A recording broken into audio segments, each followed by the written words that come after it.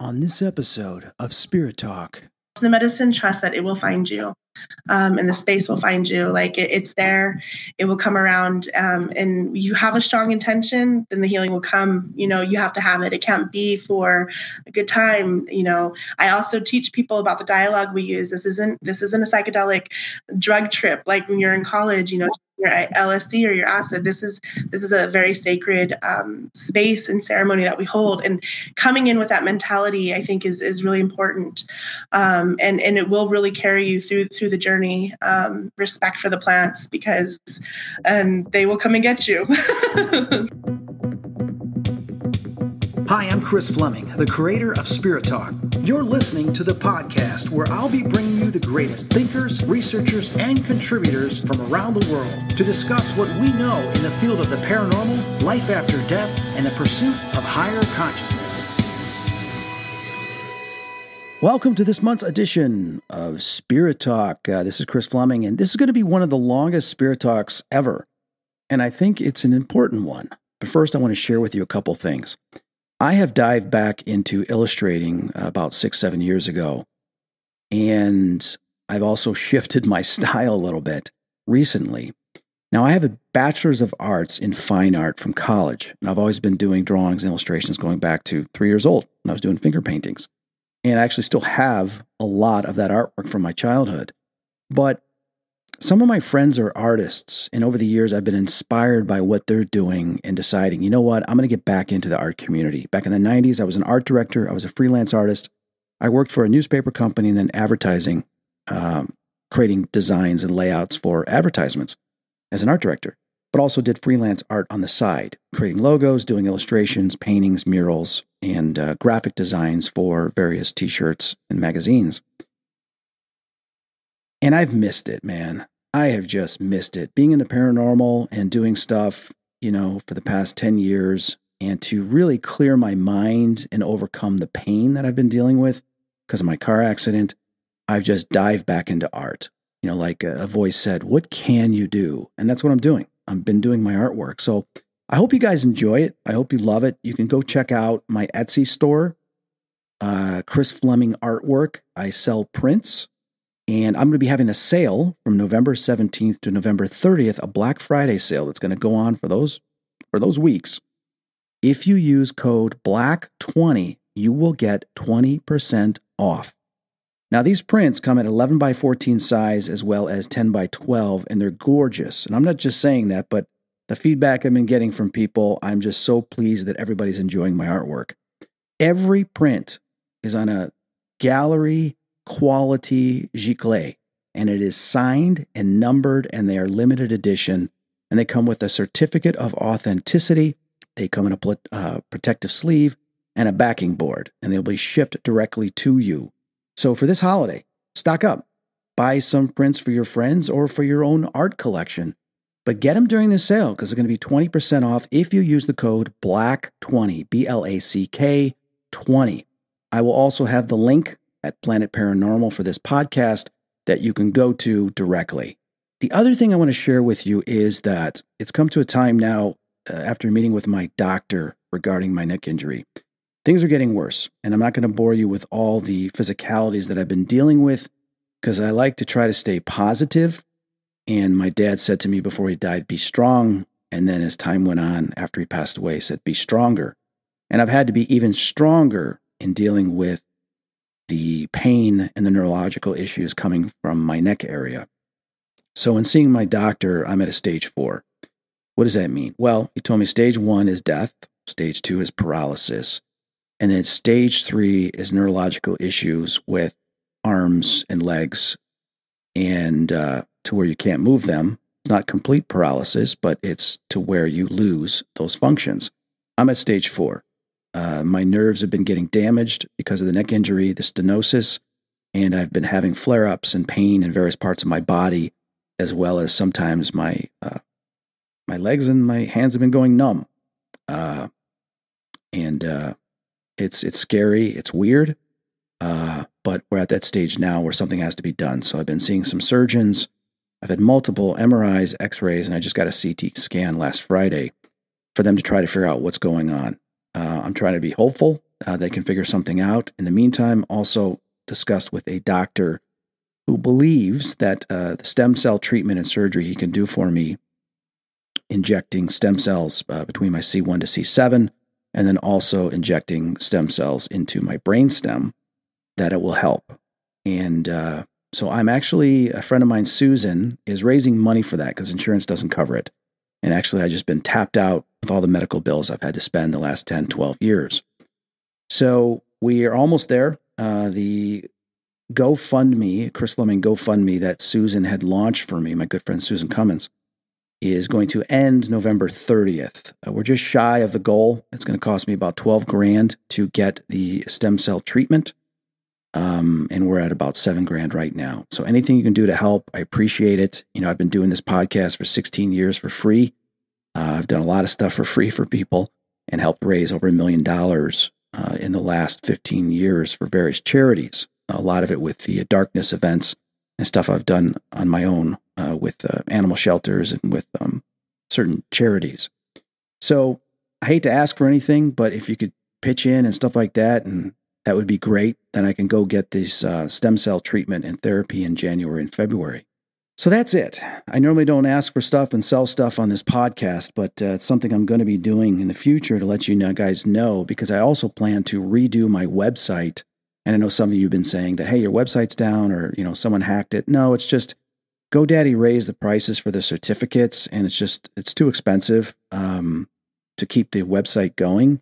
So I'm shifting my website to Wix. I just haven't completed it yet. I hope to have that done by January or February, where you will also be able to see any appearances, multimedia content, articles, and a lot of fun stuff I hope to be doing on this website. And once that's launched, I'll let you know. So there'll be some good things coming in 2023. And some other things I don't want to talk about yet. We'll wait to see what's going on. So, summary. Check out the Etsy store, Chris Fleming Artwork, and use the code BLACK20 for your 20% discount. And if you have the opportunity, click on the link for the GoFundMe from the Planet Paranormal, as well as on my social media. And if you're able to, I don't like to ask people to do something they don't want to do. Definitely understand that. We all have problems we're going through, but if you're able to donate, thank you. I truly appreciate it, as the GoFundMe ends November 30th. But this podcast is a part of my journey in finding healing, in finding solutions to get better. I was very fortunate with a friend of mine reached out to me because she knew that I wanted to go do ayahuasca. I wanted to try resetting the brain and hopefully eliminating the pain receptors in my body and getting it to heal. And she told me about a friend of hers that was going to a retreat dealing with plant medicine. And I said, oh my God, let's go. The universe is answering my prayer. So I went with my friend Guri, and I flew out to Nevada, and we drove to this location. And I got to meet Linnell from Plantas Maestras.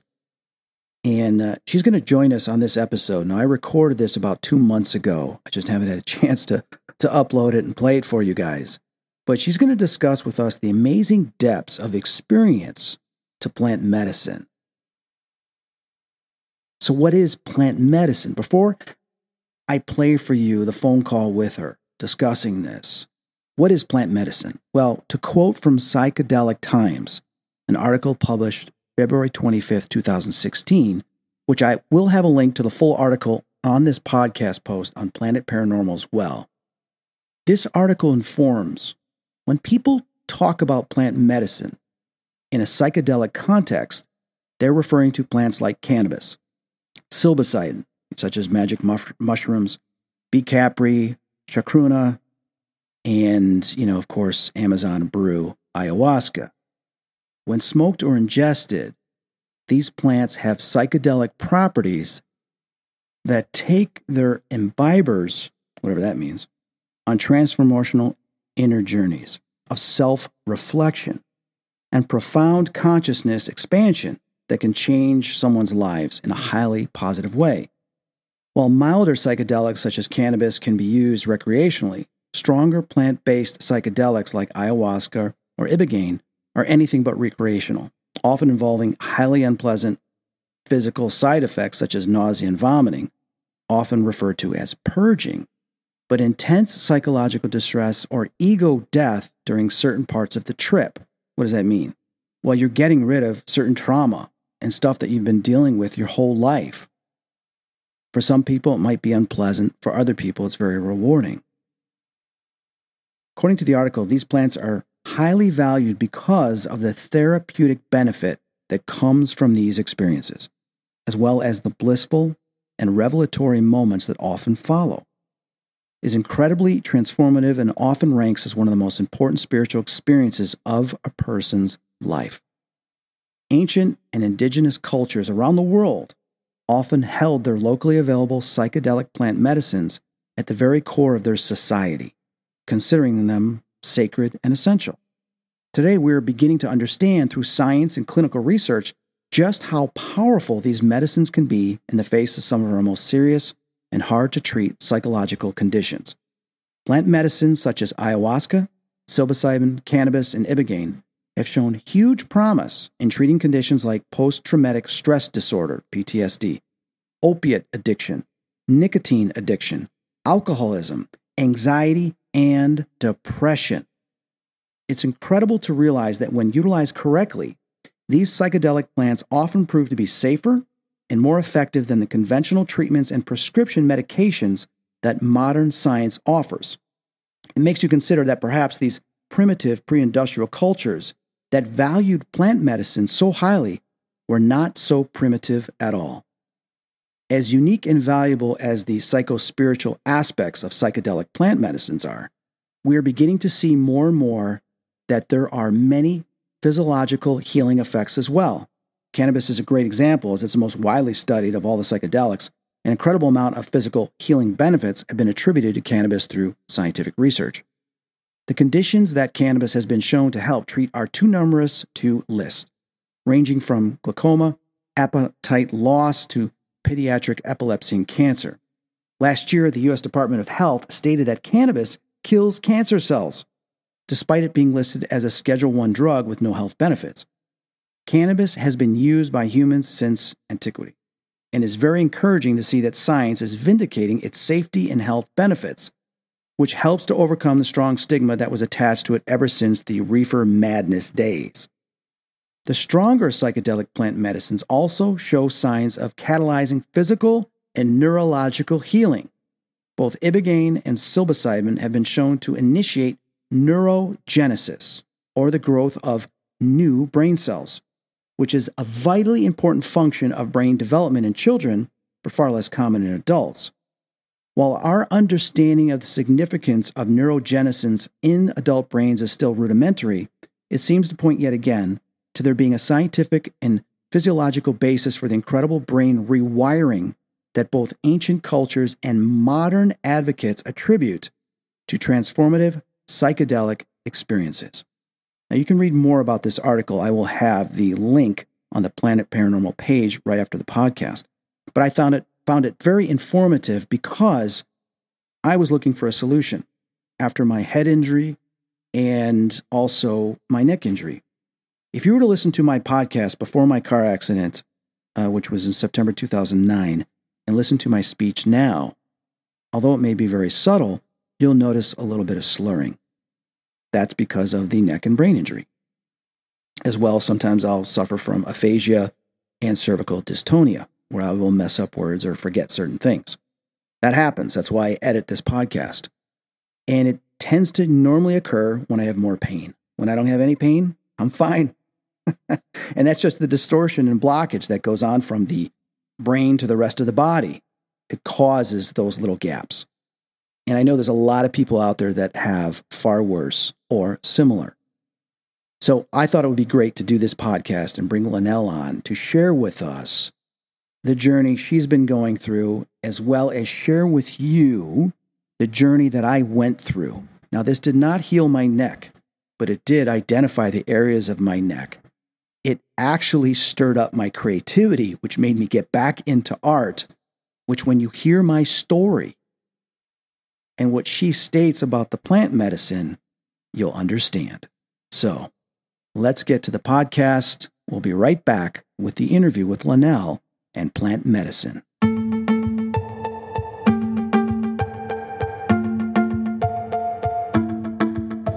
Hello, hello, hello. Hi, Chris. How are you doing? I can see clearly now the rain is gone. Yay. And look at that. There's a plant behind you. Yeah, we got a lot of plants in here. I should have thought, I wasn't sure if we could have probably like positioned it to like, we have this like beautiful like ayahuasca piece right here. Oh, that's nice. Wow. For, like our background. Look at the flower of life just below it. Yeah. Oh yeah, so pretty. Yeah.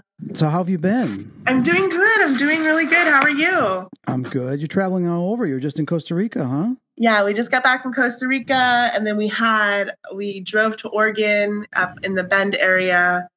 And then from Bend, we just finished a session up in Washington 2 days ago and drove back down, and we have a session this weekend in Los Angeles. So. Oh, that's fantastic. How exciting. And then we're going to be up in where we met up in Utah next weekend. Utah. Aw. Yeah. Yeah, I definitely want to come back. Yeah. Yeah. I've got some questions for you. Yeah, me too. This was my first experience, okay, doing plant medicine. Mm-hmm.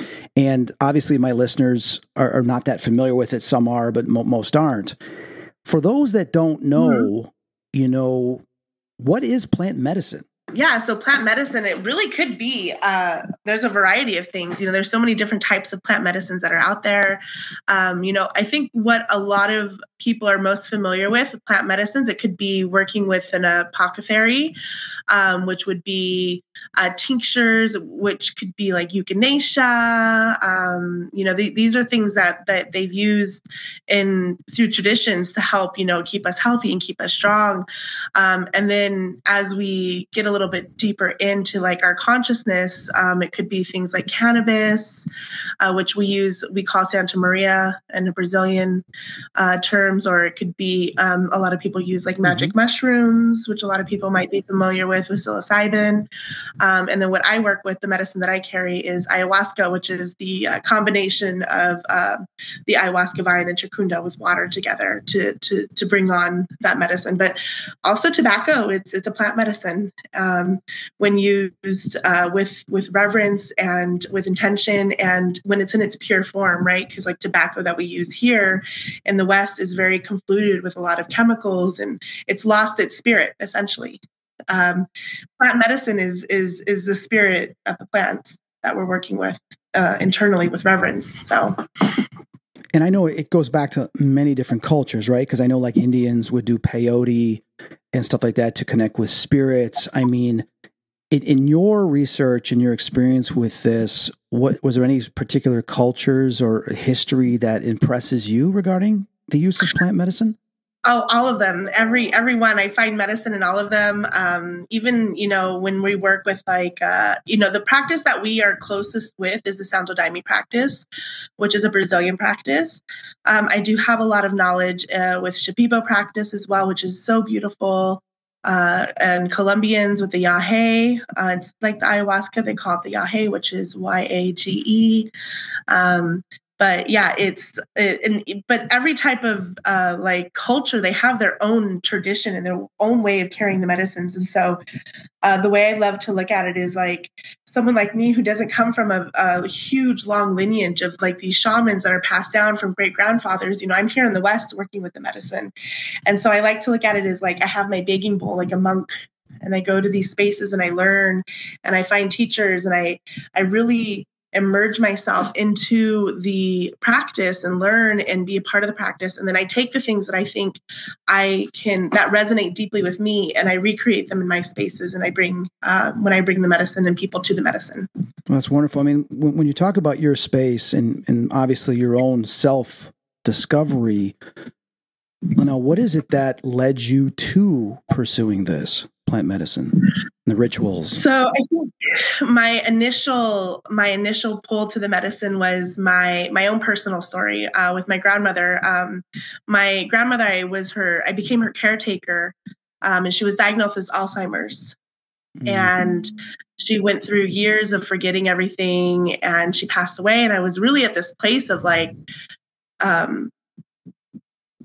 where is this God of this woman who sacrificed her whole life for her family, and what is this world and this life? And she can't even remember, that she gave birth to a daughter, and that she was married for 52 years, and that she has grandchildren.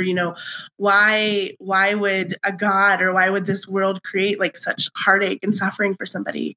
And I had a friend who referred me to a teacher. His name is Alfonso de Rose, and they said you should go to one of these sessions. I was in a deep depression. I was severely sad. I was kind of turning away from like anything religious, and I was in a really dark, deep place. And then I went to this session with Alfonso. It was my first session, and I had this huge process with my grandmother, and I was able to connect with her and be with her, and she was able to give me these insights and a lot of closure of what I needed. And I was able to start to pray again, and to feel my connection to source and spirit.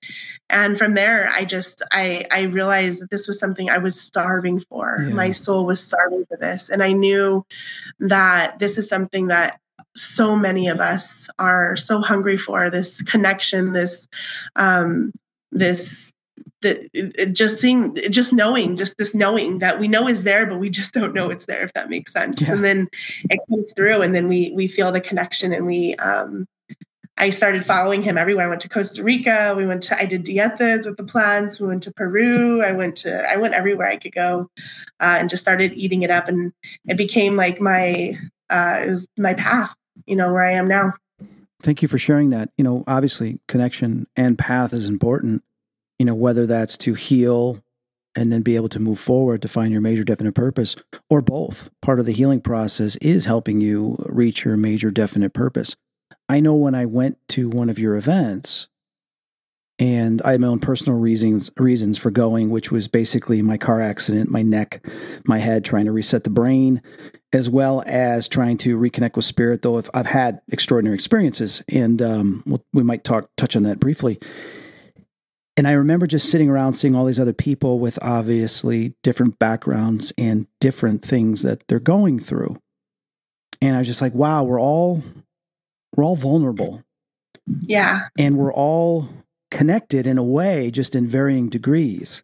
And I mean, there was so much love that was around the room, and everybody's like there, and the one thing that I remember is, because obviously I got sick the first night, with the, I don't even know what that was. Hape. Yeah. And the mistake I made was, and I remember a couple of individuals saying, whatever you do, don't swallow it. I said, okay. So, it's in my nasal passage and everything. And I lay down, and then I filled the post-nasal drip. Instead of coughing it up and blowing it up, I swallowed it. and I remember when I had tried chewing tobacco many years ago, and I swallowed it, and it was that same type of feeling nauseated. Yeah. Same thing. It's not meant to be in the stomach. So. Yeah, I remember you turned white. You were like as white as a ghost. I was like, let's get some electrolytes in him. Right. And I just remember I said, oh my God, this is now how I want to go. I was feeling so sick. And then I started worrying. I started panicking because I felt vulnerable spiritually. And I remember my dad appearing on my dad shows himself, comes right to me and says, son, listen to me. He goes, this is not going to happen the second night. And you need to see something, because then I'm worried, is there negative entities going to come down, this and that, because I do deal with this stuff in my work. And all of a sudden I see all these angels all around us, and these other souls, which I believe were relatives of the people that were there, that were facing outward. And as they were facing outward, they were all together in a group side by side, protecting all of us from any negative influence. And as I perceived this and saw this, not only was I in awe, but I was like, oh my God, we're all protected.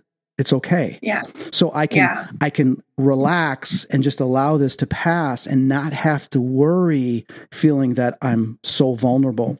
And I remember when you had your staff that was so kind, they said, you're not feeling well here. Do you want to go sit in a chair? And I remember putting my hands on their shoulders, and then someone putting their hands on my back. And I felt like so protected. I felt so trust. And I said, okay, I'm learning trust right now. This is a sense of where I feel vulnerable, but I'm in such a safe space that not only did I see spiritually, but also with these individuals, that I could feel how sincere they are, that I can just be guided by them. And I remember sitting down in the chair, I said, everything's going to be okay. you know? Yeah. And then, of course, I had a few other experiences here and there. But for me, that said, all right, this is great. This is really, really special. Yeah. So, for people listening, obviously you travel all over, you go to some amazing places and you meet all kinds of people. How do I say this question? Most people come there for what reasons or try plant medicine? What are they searching for? What are they looking for? It's, we get so many different, I've had the most incredible people come. Some people come because they don't even know what they're coming for, but they know that they're being called for some reason. Something's calling them. They've heard it maybe, or they've seen it somewhere, and then they just couldn't get it out of their mind. I have other people that come because they have childhood trauma. We have a lot of, most of our traumas come from a lot of childhood trauma. The way we love, the way we view the world, our experiences, and the way we move through our relationships are all based off of our childhood trauma and our relationship with our parents, right? So healing these traumas. We have a lot of people that come because of sexual trauma that's happened, at various times in their life. Right. We have people that come for self-worth issues because they, for some reason or another, they don't feel worthy of love. They don't feel worthy of all the gifts that spirit wants to present to them, right? And this is creating it's creating a barrier for them to receive the love, because they haven't worked through that. We've had people that are on the spectrum that sit in our spaces, and it's been a very extraordinary process of learning how to work with autistic people in these medicine spaces. It's really beautiful. We have people that are deaf. We have people that are blind. We have a quadriplegic. We have paraplegics that come. We have so many different kinds of people that come to the spaces. And all of them are looking for different things. Some of them are looking for clarity. Some of them are looking to heal, heartbreak. Heartbreak is one of the big ones, right. From love. Our heart is so tender, and learning how to move through that in a good way so that we can create more love for ourselves in the future. It's also a big process for people. So finding, people coming after divorce, divorce is the big thing that we work, right. that we are here in the West. And it is very traumatizing, for people when they're navigating that. So there's so many different reasons and varieties of reasons why people come to this space. I couldn't really pinpoint, but I do have a lot of people that come for trauma, PTSD. We have a lot of veterans that sit with me, from military that work through a lot of that as well. I think we all have things that we have to work through, which is one of the big reasons why these events are successful and people go to them. And the reason why you put these things on.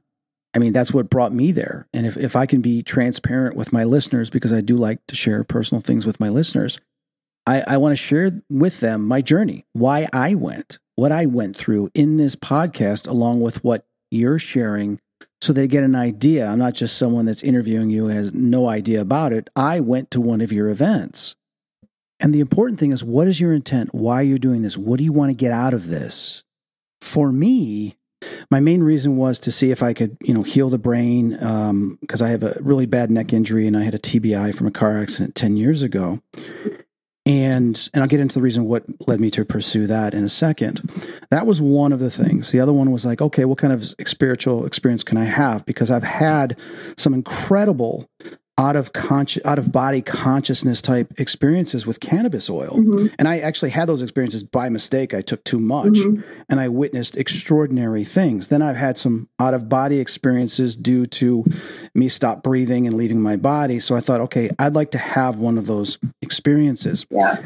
The only thing I had was, as I shared with you, my father and seeing these angels, and then I saw my cats. I saw the cats that had passed away. I saw them briefly on different layers within heaven. And I was like, oh my God. And they had told me that you're going to have some problems with your cat Noir, and his time's going to be short. And ironically, because we did this event, I think the end of January, beginning of February. Yeah, I think Utah, I'm usually in February in that area. So yeah, the beginning of March, my one cat started collapsing, having a heart condition. He would collapse 14 times a day where his heart would completely stop. And that was probably the most stressful thing I've gone through all year. And he's on medication now that's basically just keeping him alive until everything shuts down. So there was a prophetic vision that occurred there with the cats, and them telling me that this is going to be coming with Noir. And I'm like, what? And it happened. So to me, that was extraordinary. But I remember two situations that occurred. One of them, they said, okay, I want to leave my body and I want to go to heaven and I want to go see my spirit guides and I want to go see this. And they're like, why? I go, what do you mean, why? They're like, Chris, you've already done this and you do this occasionally. Why do you want to do it now? I said, well, why not? Yeah. And I said, he goes, think about all these other people that don't get to experience those experiences. And here you are wanting to do that. There's other things you need to work on right now. I said, okay. So then I said, all right, well, I have all this baggage inside of me from past relationships. I've had some really bad relationships. Yeah. And the last one from last year was probably one of the worst because there was a child involved where her daughter, and I fell in love with her daughter and I wanted to be the parent, the father, and I was led to believe that I was going to be that. So the hardest thing from that breakup was I was so close to having a family. Yeah. And so close. And this little girl adored me. And she's like, I love you and I love you too. And she's like, oh, we're a family now. And it was just one of those things that just tore in my heartstrings. And all of a sudden the plant was showing me that. And it was saying, Chris, it wasn't about her. It was about you with this child to understand, what it's like to have a child and to be there for, even though it was temporary, we wanted you to see this, that it's okay to be in a relationship with someone else's child, even though it's not your child, and you can still love that child as if it's your own. And they showed that to me. And I started bawling for like about 2 minutes, and I had to get that out. And they said, that's what that relationship was all about. I'm like, wow. Yeah. It had really nothing to do with her. And then they showed me briefly her that she has a lot of evolution to go through spiritually. And then we moved on to the next thing. And that was a span of maybe, you can't gauge time when you're under the plant medicine, But for me, it was like, right? Yeah. So it seemed like it was maybe 10 minutes, but God only knows how long it was. Yeah. So I found that amazing that it's, because I remember you saying during the session, you're like, listen to what the plant medicine says, where it takes you. And then I started feeling this trickling in the back of my neck around the C1 area down to about the C5. That is the area that's been damaged, but I actually felt this, I don't even know how to describe it. It was like a tingling sensation, but as if it was alive, like something was moving in that area. And at first I thought, I'm getting healed, but it was actually showing me exactly where the damage was. And that's what I was experiencing. Yeah. And to me, I'm sitting there going, oh my God, just I'll go with it. Allow it to show you. Yeah. And it showed me where all the damage was. So then we started focusing on that with my doctors, and we came to realize that, this is where we need to have surgery. So, those things, those elements were extraordinary from my own personal experience, which later on I'll get into more detail with some of the listeners. But for you, that's what I had got out of it. And then my attention kind of turned towards watching other people go through that shaping, that experiencing, that self-love, that healing, and even encountering, like the one girl encountered her mother, and I saw her mother standing right behind her. And I'm like, oh my God, her mother's right behind her, And so it was extraordinary. Yeah. Yeah, it's I love to tell people, because it's like you go in and, like you said, Chris, you're like, oh, I want to see the angels. I want to transcend into heaven. It's the best thing that I love sharing with people. It's the 20-80 rule, right? It's 20% of what you want. It's 80% of what you need. So there was other things that you needed that she brought to you. And also, I also like to always remind people that it's like your experience with the healing, right? Through the showing you where the healing need to occur for the surgery. This is a very beautiful phenomenon. And but I always like to remind people that this is like that phenomenon is a result of your own personal deep prayers, of your own personal deep connection with your spirit, your own connection with source, and reminding people that, that this medicine helps give us the opportunity to find that, but it is actually you that's the power, that's the guide in there, and your guides around you. And a big part of this practice is to kind of make sure that there's a lot of fluffy fluffy energy that rolls around with like shamans and gurus and this type of energy. And I really tried to remind people that although I do have a lot of reverence for the plant medicine, that it isn't me that's in charge of the healing, or that's giving you the healing, that it's actually yourself and your own relationship with source, and your relationship with these plants as well. And your process can never be recreated inside anybody else again. This is so unique, and your connection.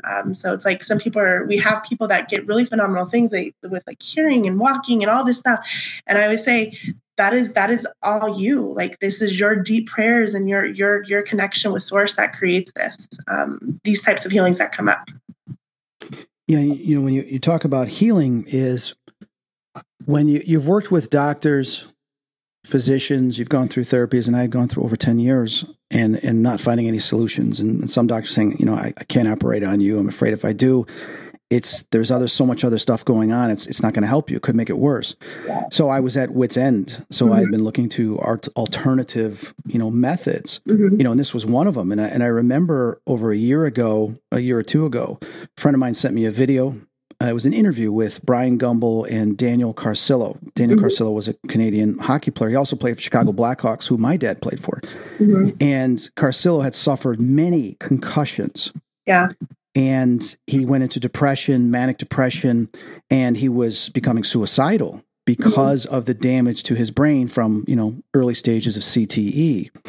So for a last hope, he went to Peru, I believe it was, and he went and did ayahuasca. Now, this interview shows him going and doing it and talking about it. And when I hear him, when I watched the video, my spy says, you need to watch this. So I watched it. And when I heard him talking about his symptoms, which were identical to mine, I lost it emotionally. I just broke down because I could relate to what he's saying. And I said, I have to go do this. So I was going to try to go overseas to do it, to Peru or wherever. And then we got hit with COVID and everything else. And I'm like, oh my God, this is terrible. And then as universe has it, I came across, I was given your name and through another friend. And I said, oh my God, let's go do it. As soon as I get back from Scotland, I want to go do this. So what's amazing is that, Dennis Carcillo is starting a company called Wasana Health that is using psilocybin. Mike Tyson had invested in other people, and they're just waiting for the FDA approval, where they're going to be using psychedelic medicine for mental health care and to help people with concussions. Now, that just shows you right there the benefits that now science and medicine is adopting this and going to be using this. This isn't just the old dark shaman in the back, and you're like, oh my God, what's going to happen? There's going to be demons, there's going to be this, there's going to be that. You know what I mean? It's like, it's not that scary stuff or the LSD trips, right? Exactly. There's so many clinical studies that are out now on this that are showing the impact that these plants have on our psyche, on our bodies, and when our physical, emotional, spiritual, all of this is in line, in harmony, we start to heal, we start to feel good, we start to talk lovely to ourselves in our mind, right? We start to have lovely thoughts. And when we start to eradicate all this negative energy on all these levels of us, we start to just feel better. We start to have more gratitude for our days when we wake up. We start to water our plants. We start to brush our hair. These little things sometimes are a lot. When you're in a depression, sometimes, especially if you've had, this car accident, sometimes getting out of bed and getting in the shower takes all the energy in the world, right? Right. And it's always important to have a positive mental attitude. But physical pain is physical pain. And looking for solutions is always, the top of someone's mind when you're dealing with this pain. But now we have some solutions that, I'm raising money to pursue so I can get these stem cells in my neck. But now my doctor says, no, we need to remove some bones in your neck, the severe stenosis, because they're pressing on the nerves and the blood vessels, which now we know why is causing the fatigue. So I'm excited, oh my God, yes, finally. And my doctor's like, you're at stage 4. You don't want to be at stage 3 or 2. Stage 1 is basically death. Yeah. So he's like, you're at stage 4. You need to have this done. How beautiful. It's what hope does. Yes. Yeah. Right. Now I got that hope, but it was funny is because the plant manager showed me those areas. So when I got home, I started looking at the MRIs and x-rays, and one of my other doctors said, we need to focus on this. I'm telling you, they're telling me it's all right here. Yeah. So I started doing more research, and then my doctor's like, you know what? I think you're right. That led us to where now I just got to find the surgeon that takes my insurance to do the surgery. Then I get the stem cells after. So just for people, it might not be a solution for you, but it leads you down that path and journey. At least it has done for me to find the hope and to continue pursuing. Yeah, you're opening up the book. Like the book is open now. Now you get to start reading it and going through it. And I love these spaces as well, because it really does, it brings people in and they listen and they hear and they learn not only, from the plant medicines, but we're in a classroom for like a full weekend. Right. It is a full classroom of people, and how beautiful our perspectives change just by listening to other people go through their journey and relating to them, finding compassion, finding empathy, and sometimes at the same time finding gratitude for our own life. Like, wow, like my life, I have so much gratitude for my life. There's a lot of suffering in it, but there could be a lot more. There's a lot of things I have to be grateful for. So yeah, I remember hearing some people's stories, and I started crying. When we were there in Utah, I'm just crying, going, "Oh my God, their life's been tough, and they're going through a hard time, and some of us can relate because we've been through those things they're going through, but we've gotten through it, and so we could relate. So it's a beautiful thing. Yeah. I mean, you deal with people all over, which obviously, as we're discussing here, varying degrees of mental and physical states. Mm-hmm. Now, plant medicine also considered mind-altering plants, but some people get a negative towards that mind-altering. But as we're seeing here, medicine and mental health, it's helping these depressions. It's helping these fragmentations of the brain from concussions that resets the brain.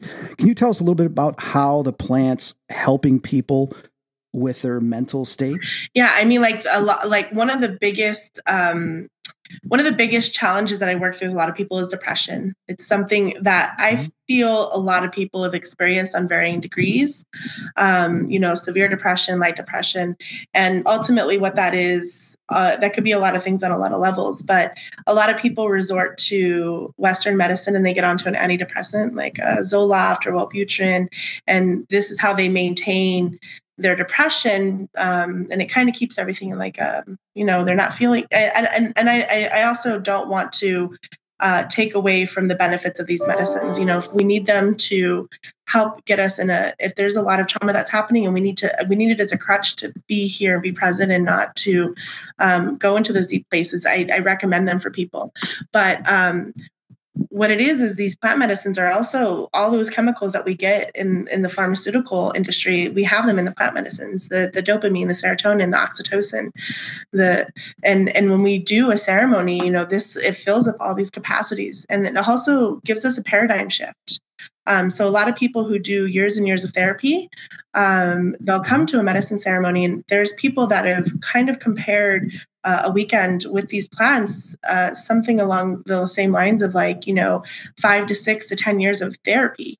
So if people who've done therapy, mental health therapy, talking to a therapist to work through trauma, this kind of is like the hyper zones in right in on it, because these plants, the technology of the plants and the way they work, it's different with each person, and they communicate in a way that is very particular just to you. And so I can tell you every single day how beautiful and how special you are, Chris, and how much you mean in this world. And it may not resonate with you in a particular way just because this is a repetitive or the way it is, or you think maybe this is what she's supposed to be saying. But the way the plants communicate with you and the way they tell you how valuable you are, it's a completely different way. And you don't fully understand it until you experience it. And you're like, oh my God, I can't believe this is how she expressed it to me. And now I get it. And that's like how special the way they talk to you is. Like they always say, is like mother talking to you, or what is she saying to you? And what it is a conversation that's happening. Yeah.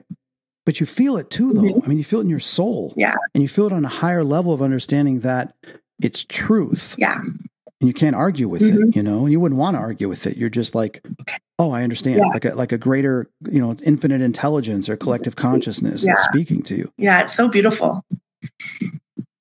What are some of the most amazing experiences that you've had, or a story that you can share with us from someone else, if that's okay? Let's see. A story that I can share. It's a good question. Let's see. There's so many of them. Let me look back at this. Right. Yeah. So like we, for example, like we had this past weekend, we had a couple in the ceremony, and they realize and recognize, and I don't know how many people believe this or what this is as well, because it's always I know a lot of people who could be tuning in or not, but the understanding of like twin flames and soulmates and lovers and all of this and what this is in the astrals, right? But they recognize that they were twin flames, right? And they talked about their higher selves, right? And their higher self essentially was the version of the other person. So they were male and female. So when the one woman was talking about her higher self, she said, "My higher self came in as a man." Wow. And then her twin flame, who was in the ceremony, said his higher self came in as a woman, and he went through this whole experience of carrying children and birthing a child, essentially going through contractions and feeling labor pains, and actually experiencing giving birth from a male perspective, having his higher self be a woman, and their higher selves were essentially birthing a new version of them together, the twin soul. So it was such a powerful like process listening to them and how they navigated it, and simultaneously the same time in the same ceremony, just different perspectives, but the same story intertwined with each other. That's such a beautiful thing. Yeah.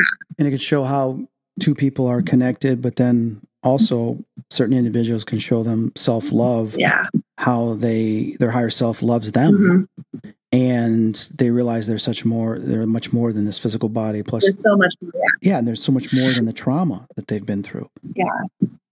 And I also think like other stories, some of my favorite stories and another thing that we work with the most in this space is our addiction. People have substance who have, addiction is such a tender space to be, and understanding addiction, and having addiction in my own family and knowing like how much it hurts everybody around them, right? And how out of control people can feel with addiction. So I have a lot of amazing stories of people coming off of heroin and staying off of it. The statistics for people who go into rehab with heroin, for example, is like 3 to 5%. Wow. And these rehabs cost thousands of dollars, $45,000, $50,000, $100,000 that go into rehab, and it's far and few. 4% that people are going to be promised to stay sober. That's a really bad business plan. Oh, that's terrible. If you really think about it, like statistically. So, but it's not just the ceremony and the plant medicine that is responsible for that healing, right? It's the prayers, and it's the consistency, and it's the creating the support system around you and reaching out when you need help. It's developing tools, right? We have to develop I always like to teach people, we have to develop our tool bag. Right. Yes, the ceremony and this space is going to bring profound healing, but how are we going to, and here's the magic word, integrate this into the outside world? So integration, that's the actual work. How are we going to bring what we learned in here into the real world so that this is actually beneficial to us? And it wasn't just a trip or a journey, that we are integrating this process into the world and into our families and into our workspaces and into our decision making. This is the hardest part of all of the work, essentially. Makes sense. How are we going to integrate this when we learn something, when we're offered a solution, when there's a plan in front of us? What are we going to do about it? Some people follow it and they get resolved and they get healed, and some people don't. There's a friend of mine that, he's the one that sent me the video, actually. He's an alcoholic, and he's been wanting to go, and he had a trip to go to Peru to go do it, and then COVID hit and he didn't go, and he was going to go another time, and some people went, but they got stuck there, and he's glad he didn't go. So I don't know if he's gone yet or not. I haven't spoke to him about it, but I know he needs to, because he's destroyed so much in his life because of this addiction. And I had looked up some statistics in regarding, it says, is ayahuasca good for depression? And I don't know exactly where this was from, but it says participants reporting depression or anxiety at the time of consuming ayahuasca, 78% reported that their depression was either very much improved, which is like 46%, or completely resolved, 32%. While 70% of those with anxiety report that their symptoms were very much improved, 54%, or completely. That's huge. Yeah. Yeah. You were just saying 4 or 5% when you're dealing with addictions, but a lot of addictions are caused by depression, 100%. and more than half, has improved. Yeah, it's incredible. And I think even from that session, there was a couple of people there that have incredible addiction stories in that particular space that I know of personally, that plant medicines have changed their life. And they continue, they drink they come to ceremonies regularly, maybe once every 6 months or so. Everybody has a different flow of what they look for. I have a person, he once told me, every day I do something special for myself. And every week I do one thing special just for me. Every 6 months I do something special just for me. And his 6-month thing that he does just for him is he attends one of these retreats, and he goes, and it's his time to check out. It's his time to tune into source and kind of clean his slate, put his intentions in, make sure he gets recalibrated, make sure he's on focus. So it does become, or once a year, once every 5 years, every 10-year anniversary, whatever it is.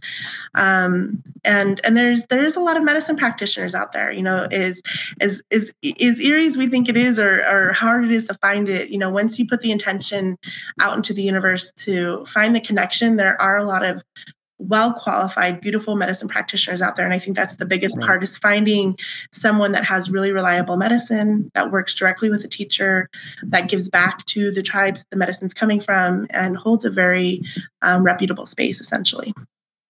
I'm glad you said that, because at the time when I was doing research to find out where to go, was I going to go to Costa Rica? Was I going to go to Peru?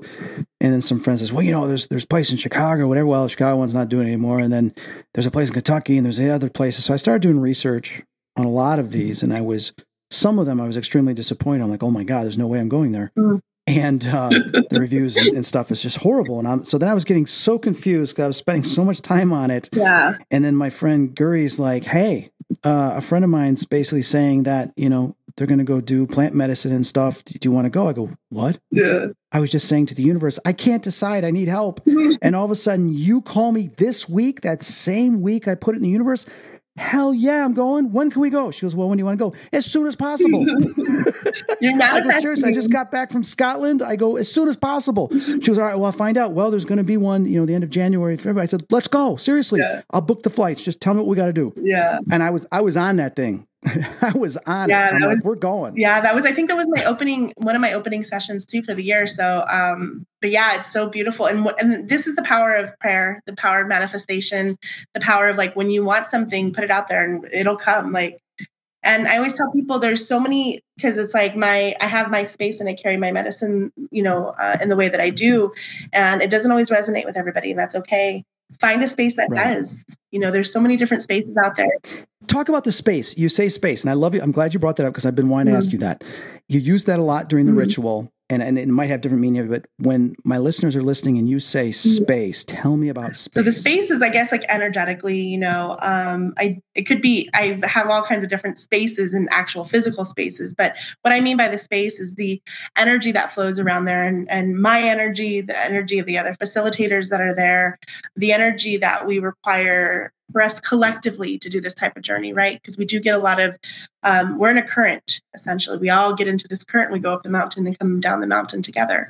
So that's the kind of space that I'm talking about, is how it's held, what's required of the participants, what's not required, safety, and those type of protocols for that type of safety that needs to be instilled in there, so that people, like you said, once you feel like you can trust the space, that's when you can be vulnerable to let the medicine penetrate and take you on the journey that you're intended to go on, essentially. So the space, the actual physical space varies. Sometimes we're outside, sometimes we're inside, sometimes we rent big, beautiful spaces. Sometimes we rent smaller spaces. It just always varies where Spirit's taking us on that. But the actual space is the energetically that we hold.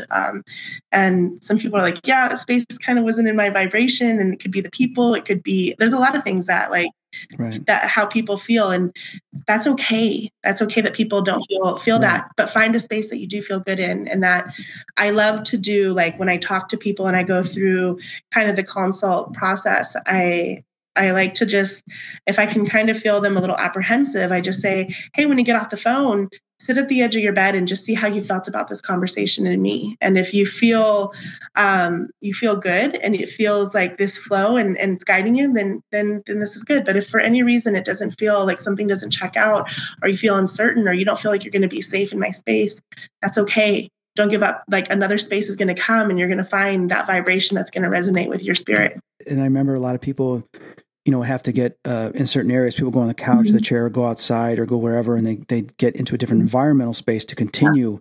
And I remember the first night, obviously I was in that chair because I wasn't feeling well, and that became my space for the night. And I had some really good one-on-one experiences with the plant medicine. And then the second night, there's people all around me. And I have to ask you this because this is just extraordinary. It's like going into another realm, another dimension. I only had this happen one other time when I took too much edibles and I went to bed. I remember I'm seeing this like kaleidoscope machinery, these repetitious. So what is this kaleidoscope industrial, like valleys, caves of repetitive moving, rotating, grinding images, like another realm of creative consciousness that keeps changing and evolving and flowing like hills and valleys, like you're floating through like a Disney park, but you're sitting on a ride watching all 360 degrees up, down around you, where this just moves and rotates with these repetitive colors and graphics and images. What is that place? I think you said it in this repetitive world of creative consciousness that's coming through. Like that is exactly what it is. It was funny because we were driving back from this last session and my medicine partner, she mentioned to me that something that bothers her sometimes is when she's like, I was hallucinating. Is the word that a lot of people use. I was hallucinating. And she says it bothers her a lot because these are visions that the medicine is that they're showing you for a reason. And sometimes they don't make sense, right? Like you're like, why am I seeing giant spiders on the ceiling or whatever it is? But these are visions and they're very intentional. And they do take time to process. You may not understand them in the moment. And also, if you're seeing things, also examining what are you putting into your subconscious? What are you watching on your television? What music are you listening to? What are you filtering through your subconscious? This could also be a reminder that we need to really be mindful about what's coming, what our intake is, right? Because it all comes up very prominent on the outside. But these are visions. They're the visions, and to trust these visions, whatever they are, And we also have to go. This is a journey. This is a process that the medicine is taking us on.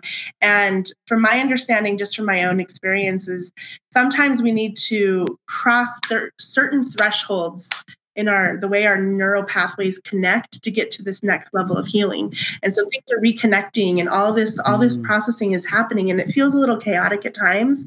A lot of the times it feels chaotic. So there's a lot of people that they're like, I just feel everything feels so crazy, and it's breathing, bringing ourselves back to our body and our present body to go through it. But our brain is very active, and there's a lot of connecting and a lot of healing that's happening in that space. So yes, it may not make sense now. And this is a big part of the medicine process, is things that don't make sense immediately. They make sense weeks, days, months later. You think back and you're like, aha, that's why I was seeing that, or that makes sense now, or that is the insight. Now the pieces are coming together and the dots are being connected. See, it's just extraordinary. People, if you haven't been through this experience, it's kind of hard to really fathom and understand until you experience it yourself from your own perspective. And you go through stages of emotions or fears or whatever, and you relinquish that, and you just go into a connection that is just hard to discuss. I mean, I remember the first night after I got sick, I went and did the ayahuasca, and I didn't experience anything. And I was just like, okay, I felt it more on the previous plant where they showed me some stuff, and that was it. But there was nothing dramatic or life-changing for me when I did the ayahuasca, except what I felt in my neck. That was it. So the second night, I remember my dad saying, the first night says, the second night's going to be better. I said, okay. So I was kind of disappointed in the morning because I thought I would be able to heal and reset my brain. But I said, you know what, there's one more night. All right, let's do this. And I remember, I think I took the first and second, and I wasn't feeling anything. I said, oh no, am I one of those people that's immune to it? And then you said, okay, let me give you a little bit more. And then I think it was the third time. And then I go and I sit down, And I'm like, looking, everybody having experiences and I'm not. I'm like, gosh, darn it. And then I looked and you had the candles going. And I remember I was getting like kind of a headache. And I think it was because I was sick the night before. And the music seemed so loud. So I said to one of the teachers, I said, is there any way we could turn the music down? He says, no, it's all part of the ritual. I'm like, oh, how can I think and relax if I got this pounding in my head? But then I said, okay, I'm just going to go with it, right? And as I go with it, then all of a sudden I see these elementals dancing around the candles. I'm like, there's these little people dancing around the candles. I said, oh my God. I closed my eyes and I look. I said, oh my God, there they are. I'm entering into a different spectrum outside our visual spectrum. My consciousness is perceiving this.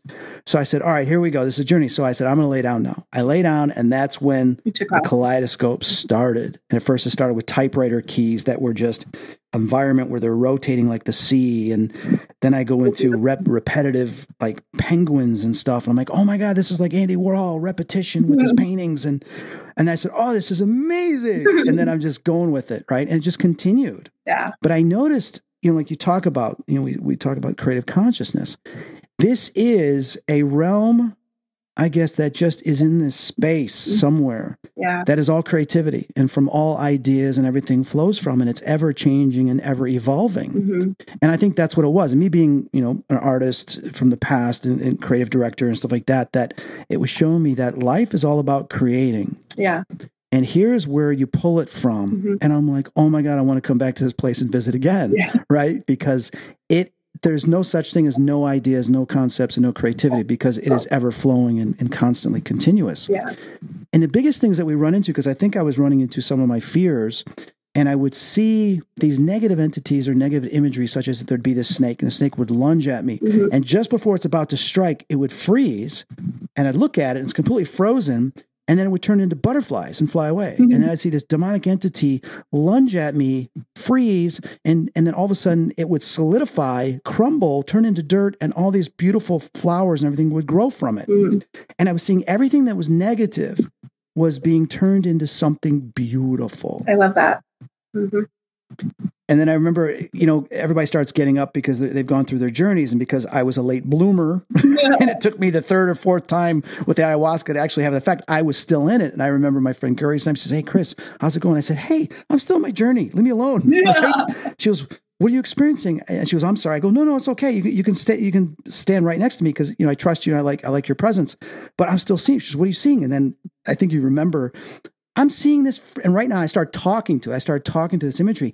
I go, there's a bear in front of me playing cards. I go, what is a bear doing? He's looking at me. He's like, what do you have? I go, I don't even have any cards. And all of a sudden I got hard cards in my hand. He throws down a full house. And I look at these other animals playing cards with this bear. I said, I don't want to play cards. I don't like cards. So he gets up and they leave. Then I see this like centipede type alien creature that's huge. And he's got like these equipment on, like military equipment, like sci-fi, something out of a sci-fi pulp comic from the 50s, like on a different planet. And he leans over. I said, oh my God, you're some interdimensional entity. You're real. I go, hi. And then I'm like, how are you? And normally anybody else would be terrified, wanting to come out of this nightmare. But for me, it was like, oh my God, I'm going into these other realms of existences.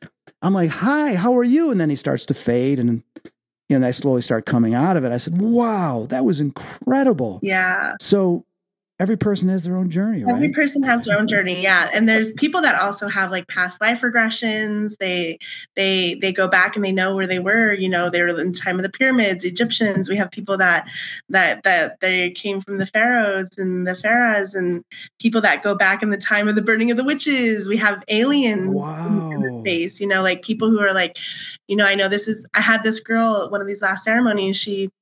She comes up to me and she's like, hey, I went outside and there was a portal that opened in the sky, but I'm really scared to go outside. And I'm like, do you want me to go stand outside with you so we can address this? And we go outside, and she has this realization that she's not of this earth. And she is actually from, I don't really love using the word alien. I love using the word celestial beings, right? They're from the soul. So she's like, yeah, she goes, I feel like, I feel like I'm from the celestial beings and I'm here on earth. And there's a very specific purpose that I have here on this earth. that I've been gifted with, and that I have a duty for on this earth, and I don't quite understand it yet. And then she looks at me and she's like, "Do I sound crazy?" And I'm like, "Absolutely not, not at all." I've had a lot of people that have had this connection of where they felt that they were from the celestial beings and that they are here on earth, and that there are parts of them that are very essential for wherever mankind, earth in its entirety is going through these 3D, 2D, 5D transcending spaces right now. So the visions are so unique to the person and the individual. And I've had so many people from different religious backgrounds come into the spaces as well. We have we have so many different religions in the space. If you can name it, I've had them sitting in the space. And so then also their connections to their gods and their sources are they're solidified, and they get this connection that they're longing for as well. I have this one person, he's like, "I love coming to this because it's like I'm literally picking up a telephone and I'm talking directly to God." It's like, I know that I'm here, but I get to like pick up my telephone and I feel like I'm talking directly to him. And it's so like, it's such a beautiful process. Like when I hear him and he's like, "This is why I love this work." And it doesn't change his religion. It doesn't change his understanding of his, where he is on his path with God. He says that it actually reinforces it and solidifies it. So the medicine meets you right where you are. It's not trying to also reprogram that part. Because a lot of people are like, "Am I going to not believe in God anymore?" Or they go through the struggle a little bit. And I said, absolutely not. Also, people are also finding their purpose, and more desire within who they are within this life, as they realize, like we said earlier, that, we're greater than this physical body. They have a connection to whether it's past lives or other existences, civilizations, wherever the plant medicine takes you, that it feels is necessary for you to identify with or to recognize. Yeah. Right. Yeah. And also like some of my favorite, unfortunately, I haven't had like any past life regressions. I've had people who've had. You've never had a past life regression? I haven't had one, but I've had people Why? they've had insights about my past lives, and they're like, "There's a reason why your spirit guides are kind of blocking that for you right now." And I'm like, okay. What if you were a pirate, like you're a pirate on the seven seas or something, like hunt the day, But I did have stealing all the rum from other ships. I did have this woman one time who's always been terrified of the water. And like swimming and being in the water and being in open groups of water. And she had Did you see the movie Jaws? She had this, she had this past life vision that she drowned. Oh, there you go. And so things started to make sense for her. So like also having these past life insights and making sense of why you do certain things or why you're drawn to certain things in this life. There's a lot of connections that happen in that as well. Like why, that essence flows through us, it's the avatar that we're holding in us, right? And that essence flows through us, through our avatars as we move, so that past life remembrance starts to come up a little bit more, why we do certain things or why we're a little avoidant of certain things or why we're drawn to certain people. I love that you use the word avatar. I completely forgot that word. It's a good word, huh? And that makes such great sense because our soul and spirit, and I got to write this down so I don't forget this, but that just completely, and it's interesting because we're creating stuff within our own technology on the internet and everything that represents consciousness and the physical vessel and bodies, where we create these avatars on our phones or on the computers, which is a replication of this body as an avatar of our soul energy, which comes from the source. So it's just extraordinary that you use that word. Yeah. Yeah, I love, and I had this, one of my personal visions about understanding my avatar, or just how special my avatar is, a lot of people go to like theme parks, like Magic Mountain or Disneyland. And I have this vision, and like when you go to a theme park, you always see people that stand in line for 3 to 5 hours to get on the ride, right? And they're sweating in the sun and they're miserable and the kids are everywhere and there's just like, it's chaos. And you're like, why would you like put yourself through this misery to get on 30 seconds of like whatever this, 2 minutes or 5 minutes of this crazy ride for this thrill? And my vision is this line of these energies, our souls are, like, oh my God, I can't wait. And below us, we're looking down at the human experience. And I was like, I can't wait to have my heart broken. I wonder what it feels like to fall in love. Oh, it's going to be so beautiful. All of these experiences, I can't wait to have the human experience. And we're waiting 300,000 eons of millennia through the black holes to get this one chance, this opportunity to get our avatar and to have these experiences and to feel everything. And when we get here and our heart gets broken, we get mad. We're like, I don't want to be so sad, but we forget that we wanted this so deeply that we couldn't wait. We waited all this time in this line just for this chance to get this avatar to have these human experiences. So I love, like, one of my well put. questions. That is so well put. Did you ever see the movie Soul by Pixar? I did. Yes. It's so similar to what you're saying. Yeah, it's extraordinary. So and then the one's like, I don't want to go. Yeah. You have to. That's like me. I said, I'm done after this one. I'm done, guys. Okay? Yeah. I said, Are you sure? Are you sure? Yes. Okay. We'll see when we show you much more that you get to experience. Yeah, whoever created that movie, they definitely have done a couple gallons of ayahuasca themselves. Absolutely. So let's talk about ayahuasca. Mm-hmm. And I always have a hard time spelling it, which is crazy. Such a hard it's just, you're not the only person. There's a gazillion people that spell it probably just the way you do. So it's the right way, actually.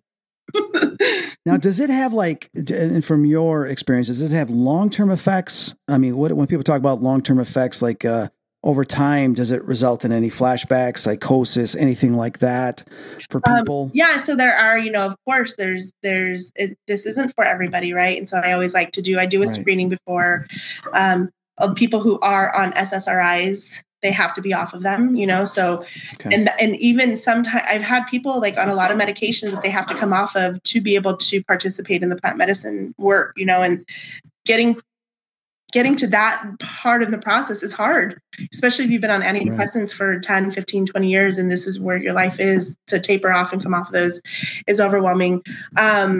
And I don't want to say, I think for my spaces also, I am aware of my capabilities as a practitioner and a facilitator, and I know what I can hold and what I cannot hold. So I'm not saying that like some people who have extreme cases of, borderline personality or who really struggle very heavily with bipolar, that this space and this medicine can't help them. But they do need to find a practitioner who's well-versed in working with these types of energies within a person, or schizophrenia and stuff like that. From my experience of working with the medicines, I haven't had people that have gone into any psychosis or anything like that. But this is, again, making sure that there's a healthy integration process afterwards, right? You're going home to a safe space. You're not going back to where the trauma is happening, essentially, because this very naturally can create problems. People who work with therapists, surprisingly, have a lot of therapists who actually sit in my sessions, like licensed therapists. It's incredible.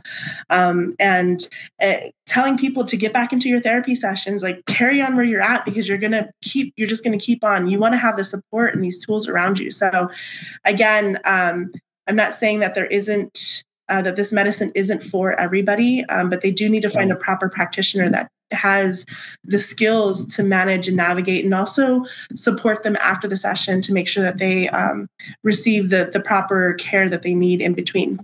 What else would you like to tell my listeners about plant medicine and some of your retreats that we haven't touched on? Intention. Coming with a strong intention, what you're coming for. And if you are called to the medicine, trust that it will find you.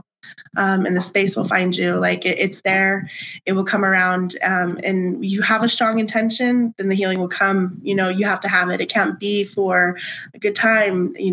I also teach people about the dialogue we use. This isn't a psychedelic drug trip like when you're in college. Right. Your LSD or your acid. This is a very sacred space and ceremony that we hold. And coming in with that mentality, I think, is really important. And it will really carry you through the journey. Respect for the plants, because they will come and get you. So yeah, I like that sacred space.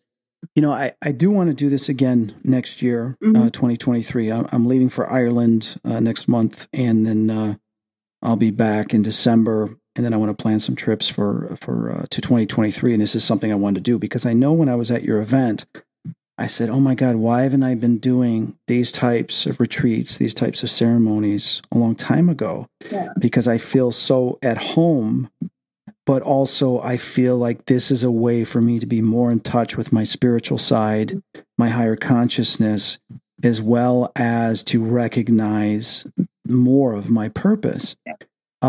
So we can talk later, but I know that some of my listeners and certain individuals I know have showed an interest in this. Maybe, at one of your events, I can let some of my listeners know and they could sign up if they want to go, or we could put together a retreat or something. I don't know, but it's something that I know there's a need for it. And a lot of people out there would love to probably go to this.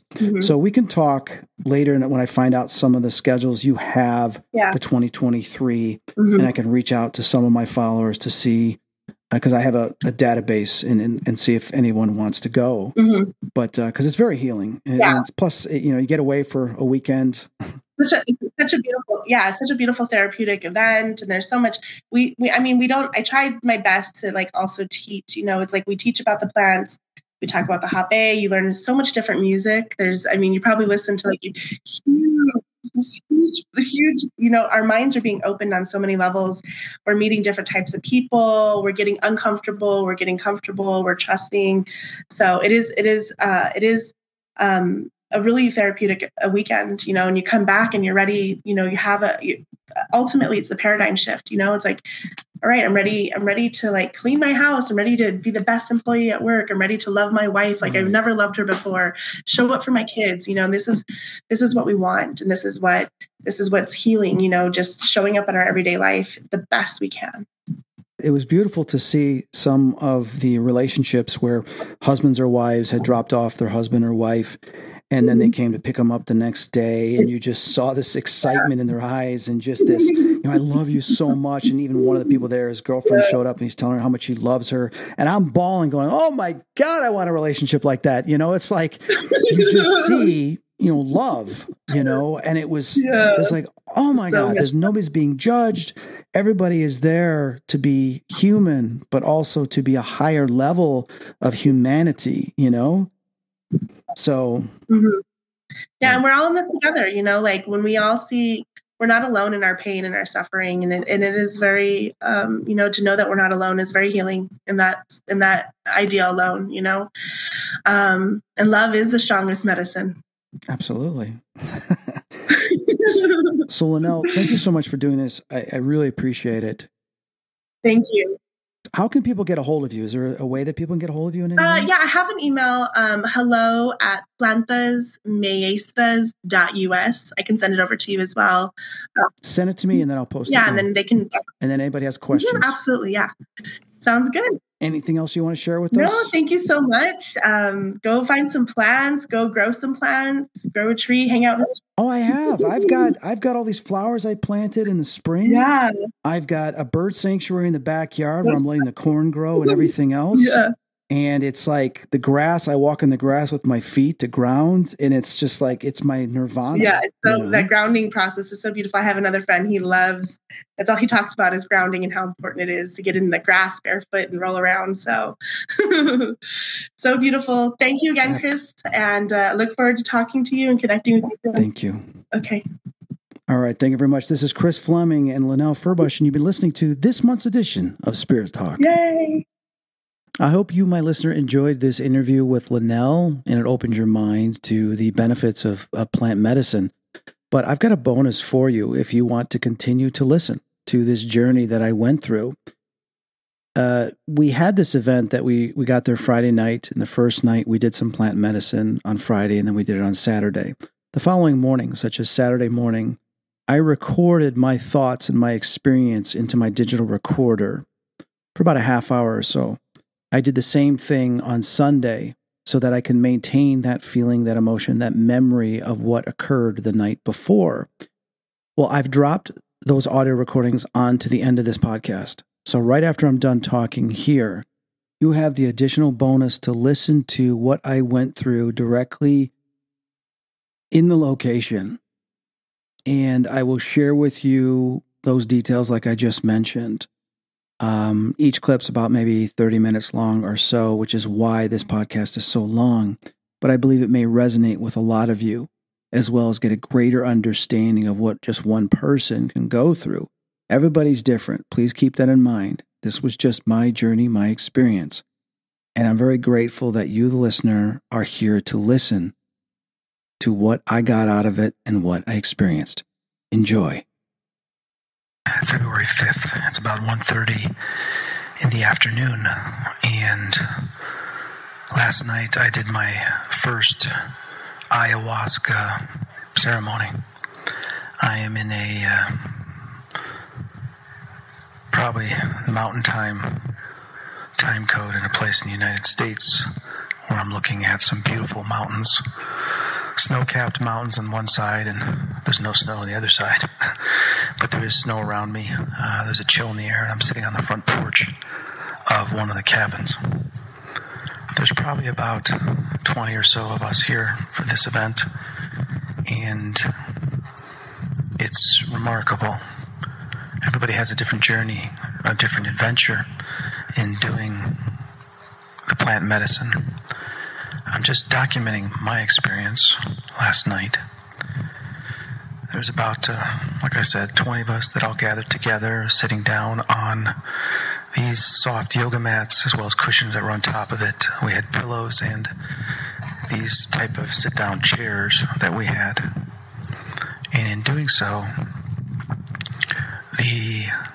our teachers that were there would guide us on what we would be doing. We were given a bucket. We were also given a roll of toilet paper. And we also had a jug of water that we had brought to stay hydrated. There was multiple parts of the ceremony. And from what I remember, the first part was, if you wanted to participate, was, I think it's called Hoppe, Hope. And it's a powder that they had, this gray granule sand-like powder that's blended down. And what they would do is they would have like a bamboo type pipe that would be blown into your nostril, the left nostril, then the right nostril. Of course, I wasn't knowing what to expect. Most of the people participated in this part, and this was to relax the mind and loosen you up before you did ayahuasca. This, unfortunately, was a terrible experience for me, and I'll explain why. It was first blown into the left nostril, which really burned. It hurt, I gotta admit. And then I was fearful as they did the right nostril, which wasn't bad at all. Within about 30 seconds, I began to feel really dizzy. I felt myself sinking. I said, oh my God. But right away, I also felt a little sense of vertigo, which I didn't expect. So I laid down in my little section, and we were all side by side around the room. Men were on one side, women were on the other. And as I started to feel it, I felt myself start to get heavier and heavier, deeper into the yoga mat, soft yoga mat I was in, and I had the blanket. I was wearing all white sweats, white socks. I had a white t-shirt on, and I had a white hoodie over it. As I began to fall deeper into this state, I did not like the feeling. It was different from other things that I've felt before. It reminded me of vertigo, but without the spinning, but yet the nausea. It reminded me of those few times in my life where I was drunk, going out with friends, or on my birthday, and I was back in my room, whether it was in college or at home, with one foot on the floor and the other foot on the bed, as trying to offset the spinning. It's that spinning sensation where you feel nauseated and then you vomit. That was the feeling that I was feeling without the spinning, that nausea. It also flashed me back to once when I was in the hospital doing a test, VNG test, I guess, where they test your eyes and how dizzy you get from the eyes to the brain, as well as the ears. And I remember the doctor had held my head to the left and then to the right, and I told him I didn't like that. It bothered my brainstem, and I went into a pseudo seizure and got rushed to the hospital. That nauseousness feeling. And it was just interesting how all those different memories that related to it, like going to one of those, what do you call it, those three-dimensional reality rides that you get in, and you got this big picture screen and the ride's going up and down and left and right. My brain has always been very sensitive to motion, even in car sickness. It felt like all that. Every single type of nausea related to those different events was all happening simultaneously. But here's where it gets interesting. As I was doing that, I said, oh my God, just surrender to it, relax, don't get fearful. I saw my father appear. And my father was walking up to me very quickly like a spirit and putting his hand on my chest to push me down and say, son, just give in. Just allow this to happen. Relax. And then I saw these angels, spirit guides and angels that were there as well. And then for a brief moment, I saw other people higher up by the ceiling that I don't recognize, all lined up like some type of council. And then for a brief moment, I felt some of my relatives and then my cats that I had, that had passed away many years ago. So I felt, oh my gosh, I'm not alone. But then I had a fear of this loosening and not having control of the nausea and how I felt, of negative entities coming towards me and attacking me. And then I saw this circle of angels all around us, top and bottom, as if there was two levels. And I saw quickly these dark masses and grotesque type entities, creatures, whatever you want to call it, quickly racing towards all of us, but then being bounced off, pushed off. And when I saw this, I closed my eyes and said, white protection around me, and let this bubble expand even further around myself and everybody else. And that is what happened. And as this occurred, I noticed that the angels were there facing inwards towards us with their backs outwards. And as that occurred, there was this sign of protection around all of us, which was extraordinary. That put me at ease, as if they were allowing me to see that it's okay, you're protected, this is a safe place. And my father says to me, see son, everything's okay. You're going to be fine, don't worry about that. And I'm like, but I don't like this. I don't like this feeling. I don't like this nausea. I don't want this. I made a mistake. Why did I do this? Because it was not good, the nausea.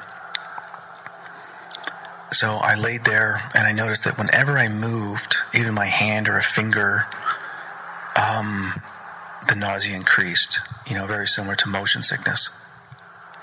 I tried to sit up and I went into a hunched over position, made my back uncomfortable, but I felt like it was eliminating the nausea. If I laid down more, I was getting more nauseated, and my neck was bothering me between the C1 and the C3. I got to a point where I started quickly getting these cold and hot sweats, and I can feel my body trying to perspire and get out all the toxins in my body, as well as this medicine, this plant medicine. And then the instructor and teacher, which I really don't remember much of this, is talking to everybody else. I think they noticed that I was having a hard time with this. And then I started to vomit. I could not contain the painful feeling of nausea in my stomach, and I started vomiting. And I was worried that this was going to cause a domino effect with everybody else in the room doing the same thing, which did not occur. I sat there partially embarrassed, but partially like, oh my God, this is not what I expected, not what I wanted. And what do I mean by not what I wanted? Well, when you do an ayahuasca ceremony, you set an intention to the universe of what you want to accomplish, what you want to face, what you want to heal. And I had a couple things. One, my search for this was to find healing for my neck, for my head, for my concussion, my TBI back in 2009, but also with hopes that the brain would heal and it would eliminate the pain in my neck, or begin to heal the pain in the neck. That was primarily why I'm doing this. because I've heard many people that have had brain injuries or concussions have healed from doing ayahuasca. Well, at this point, I realized I wasn't doing ayahuasca yet. I was doing this hobby, and I didn't like it. The second intent was I wanted to come in contact with my father and the angels. Well, obviously they showed up right away and they were there. So it seems like I accomplished that.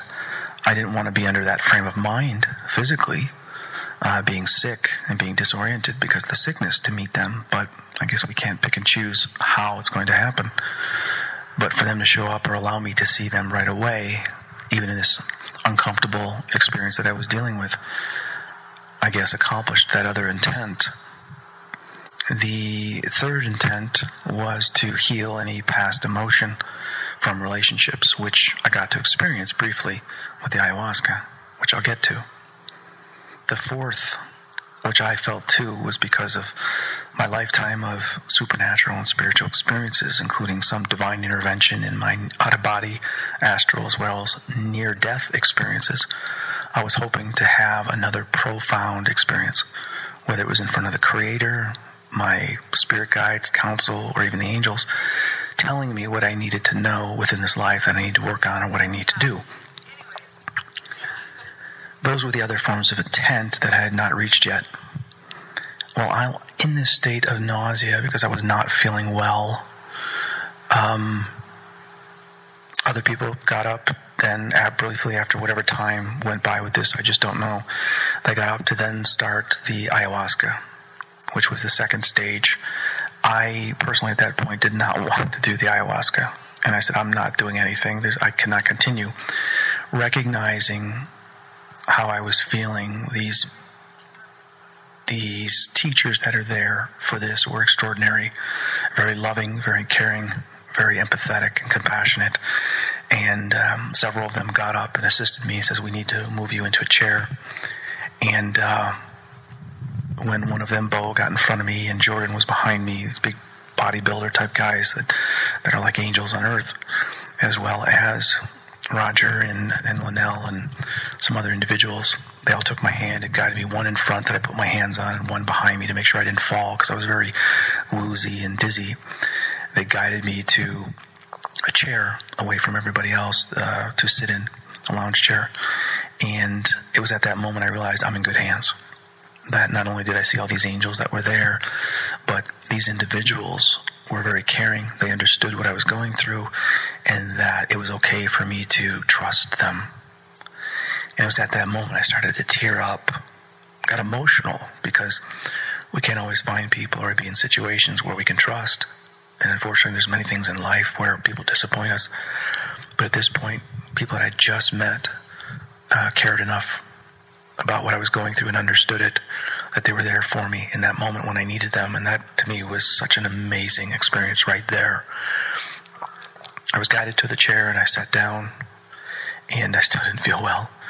I don't remember what happened right after that. They were just asking me questions, how I felt and this and that, and did I want to do the ayahuasca? At that point, I said no.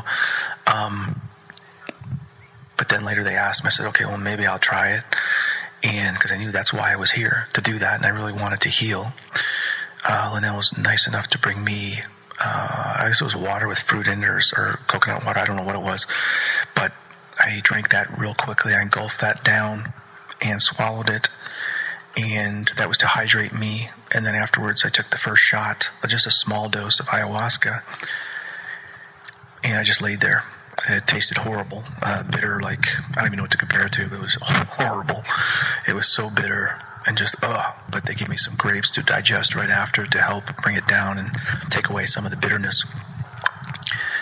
I didn't really feel anything from it. I felt a warmth in my stomach. And then not too long afterwards, they gave me a second dose. And I took the second dose. And after the second dose, I still didn't feel anything. I go, God, I don't feel anything. What's going on? But I knew it just tasted so bad. I think about an hour or 2 hours had gone by, and I'm sitting in the chair trying to be comfortable. The nausea slightly subsiding that I had felt from the Hopi.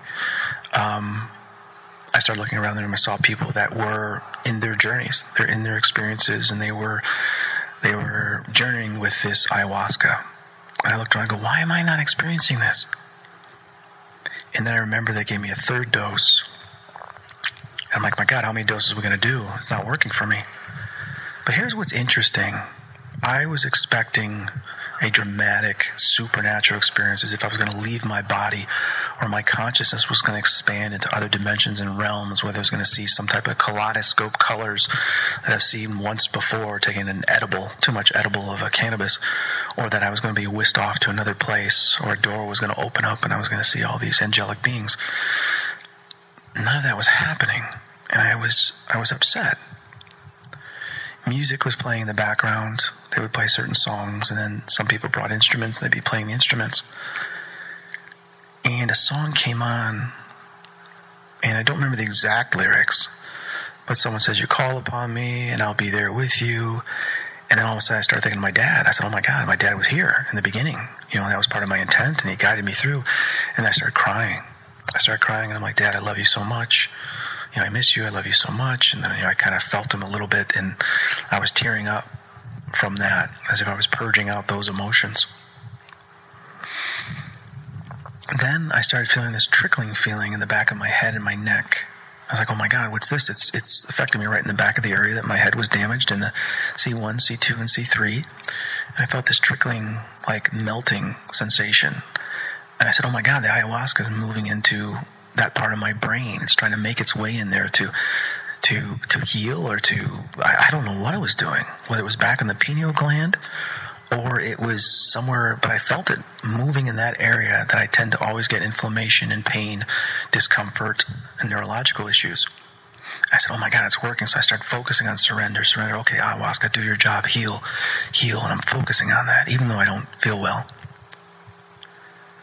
And then eventually that subsided. And then I was thinking about some past relationships, and one of them in particular, the most recent one from last year, where I was really hurt from her because of her behaviors and lies, and well as manipulations and deceit. And as I started to see her and her daughter, it switched to where I was seeing just the interactions with her daughter, where her daughter says, I love you, Chris. And when I would come over, hi, Chris. And she'd give me hugs. Or when she was on the iPhone video, and she would get on there and talk to me, and we'd talk and play games or whatever. And then, like, the last few times I saw her, and she says, we're a family now. And she would hug us, and how bad I wanted that. And the universe was showing me that because they wanted me to realize that that was my experience in this relationship, was to have that experience with her and to understand that. So, to continue is that I was seeing those brief moments with her daughter, to where they were showing me that was the experience that I was meant to get out of that relationship, was to see that I could care for, love, and become family with a child that is not my child. Because I've always grew up thinking, like, I don't want to be with somebody that already has kids. I want to have my own kids, I want it to be my child. But there was the first time in my life, in any relationship, to where I completely accepted this child and felt like that child was my own. And it was interesting because we had bonded, and there was a soul-type connection, which I guess we had experienced another life before, and yet here she was in my life at this time, and we were sharing that time, that brief moment together, and I felt that was extraordinary. So I believe there was a healing that was taking place there by the universe, showing this is why you had that experience. Even though it was painful, we wanted you to see for that period of time that you can love someone else's child. You can accept them. And in doing that, you express yourself as a human being, as a father, as whatever that may be. That's another way for you to love and care for people, is to also accept their child and to bond with that child. I think that was the most painful thing about the relationship when it ended, was not continuing that and growing that to become a complete family, and then eventually have kids as well together and growing that family. I think that, and I know that was the most painful thing. But yet, in this brief moment of memory and reflection, that I was sitting there relaxed, I do believe the ayahuasca was showing me that. And within those few minutes that I was seeing that and feeling that, it was saying, Chris, this was your lesson from that.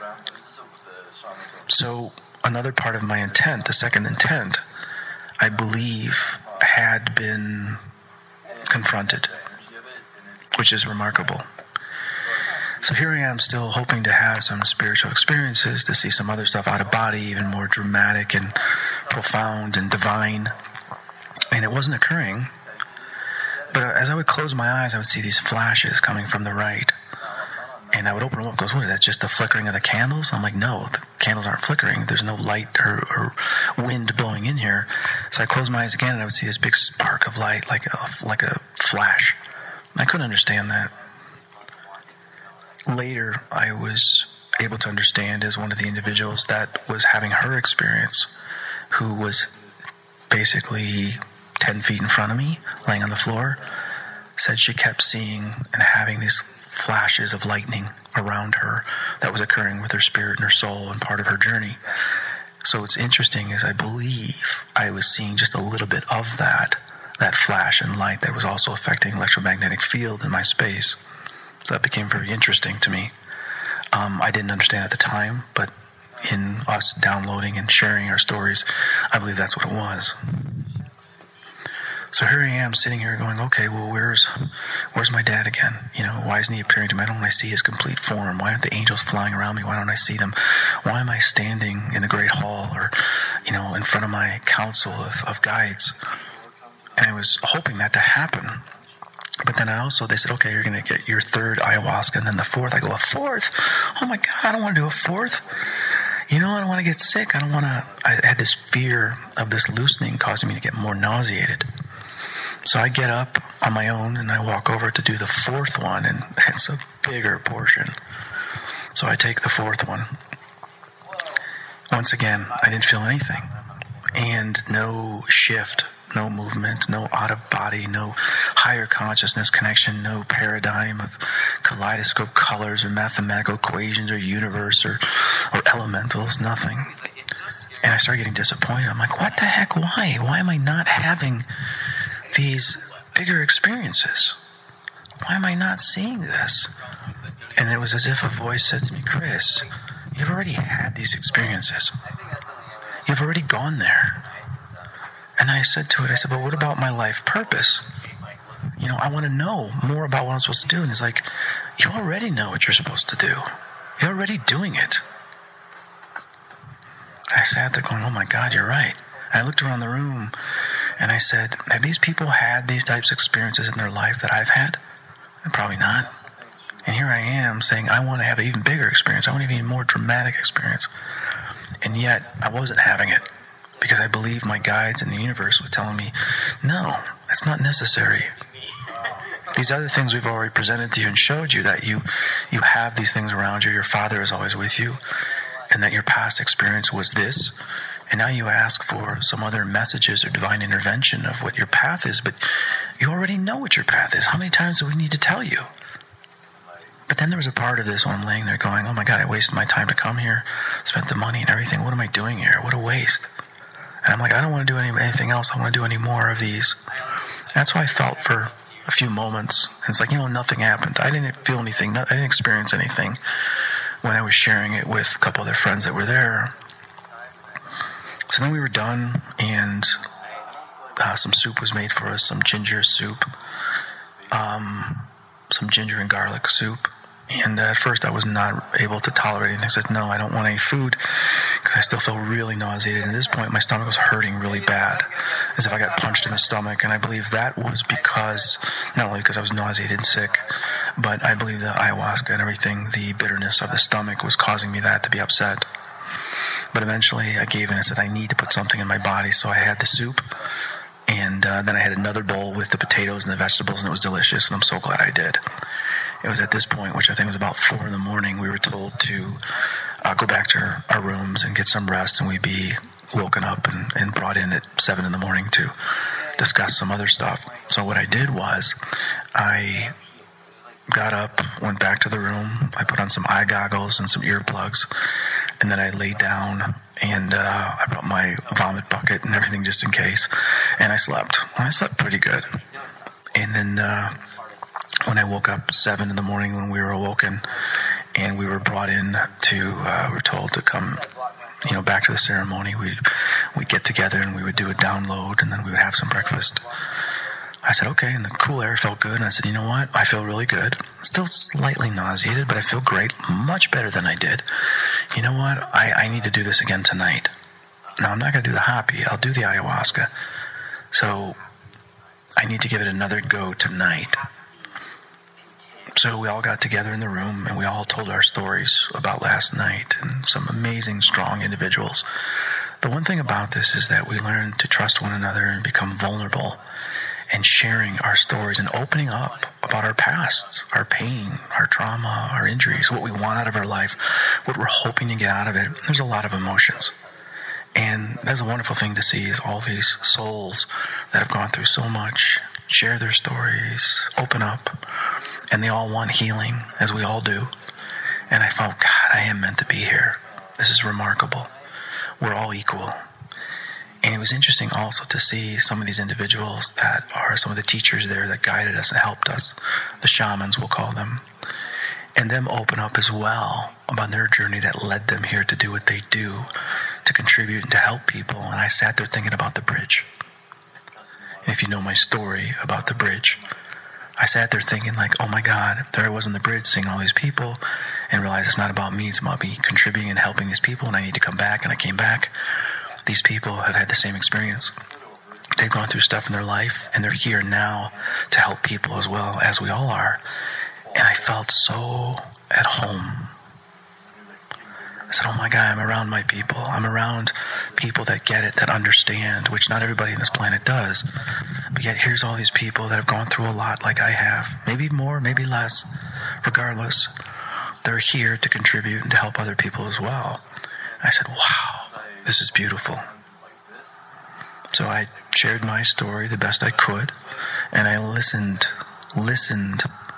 intently to every single person's journey and story, because many of them resonated with me, and I would tear up. I cried more for other people's stories than I did for telling my own, because I could feel the pain they went through, the hope, the regrets, or whatever, the journey they wanted to go on, and what they have done, and the success that they have had in previous ayahuasca ceremonies. And I said, wow, look at all these amazing people that I can learn from as well. So I found it very interesting. This is Saturday. I'm going to go shower now.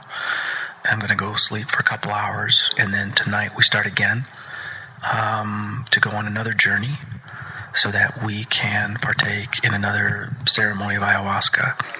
I'm not going to do the Hopi. I am going to do the ayahuasca, and I'm hoping from there I will continue to fulfill some of my other intents, and who knows, maybe I will have another journey. I will catalog this and document this on recording tomorrow after my journey. This was part 1. Coming up next is part 2.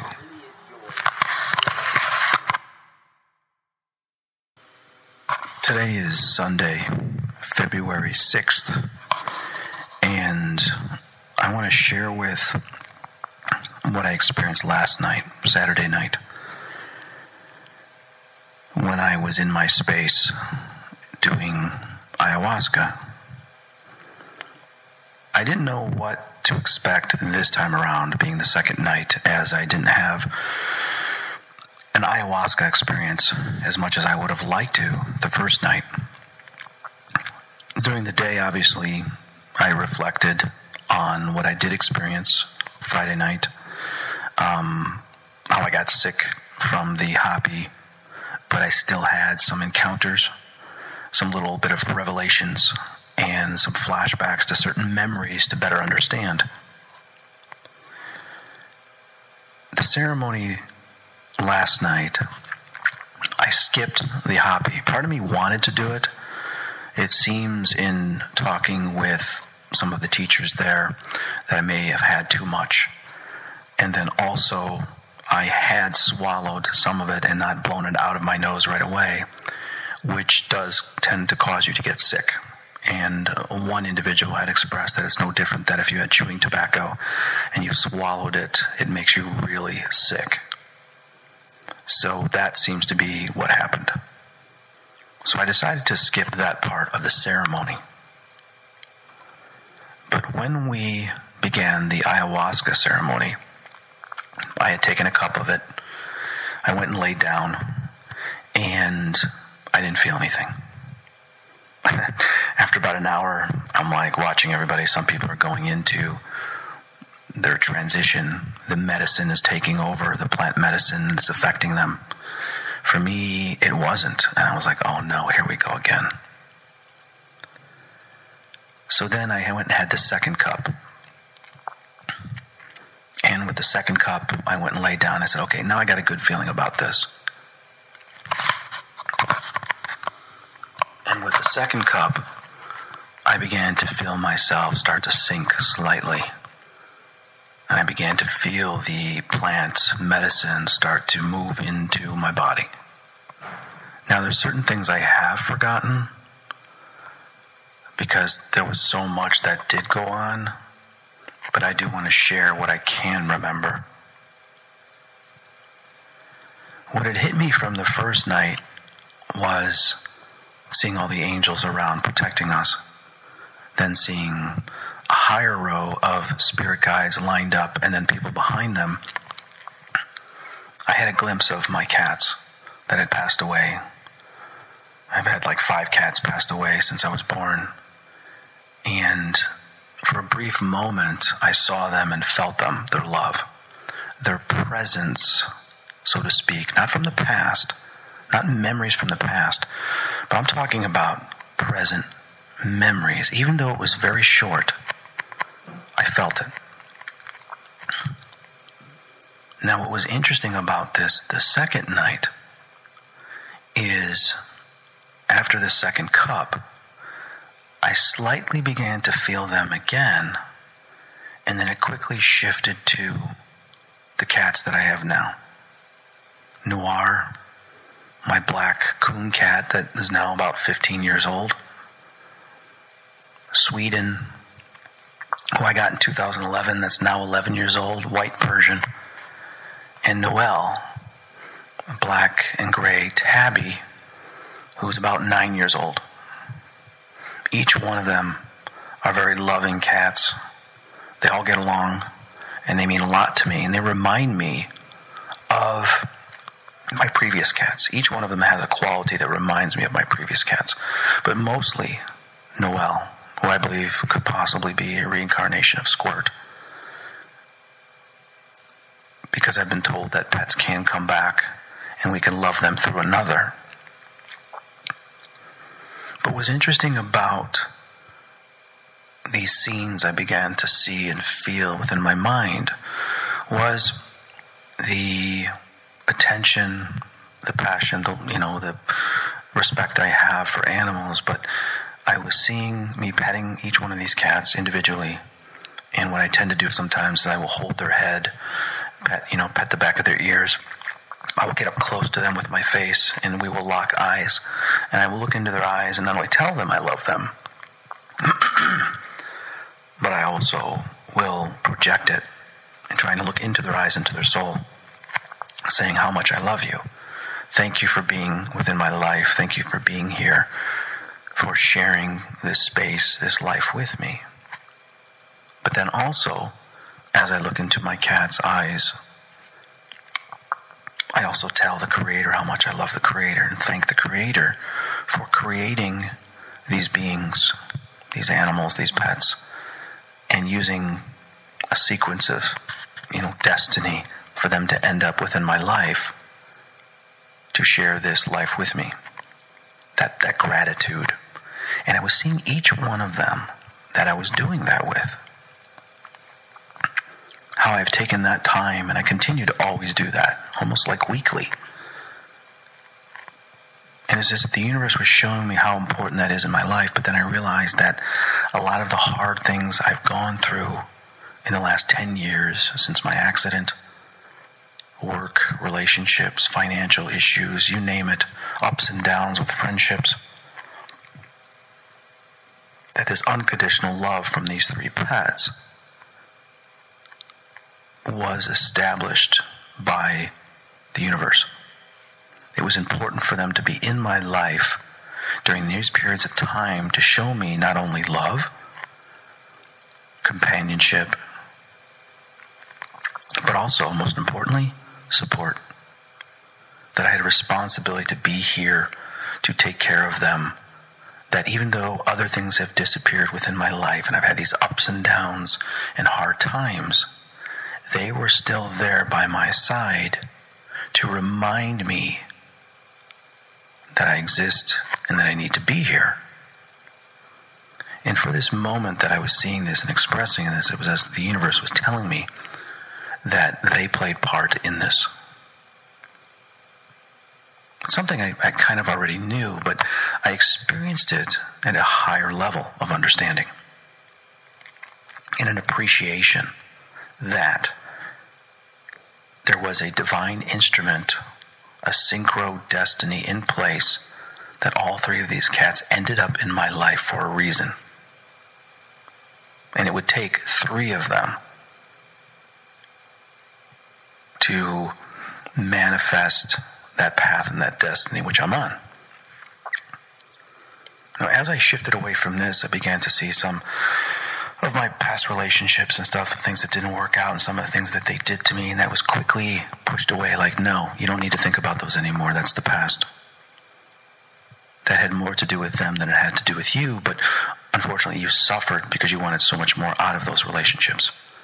And you didn't get the respect, the love that you deserved. But you must remind yourself that it is not you, it is them. And then I began to see my future as if there will be better relationship or relationships.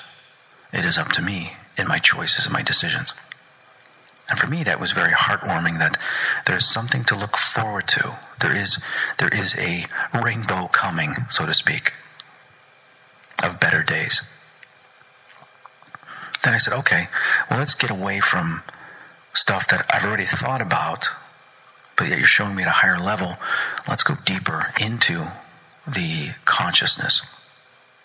And then, this is kind of funny, I sat up and I looked around the room, and then I looked, there was this little mantle that was in front of us in the middle of the whole group, had a vase of flowers. It had all these little tea light candles around it, but there was space between the tea light candles and this vase of flowers.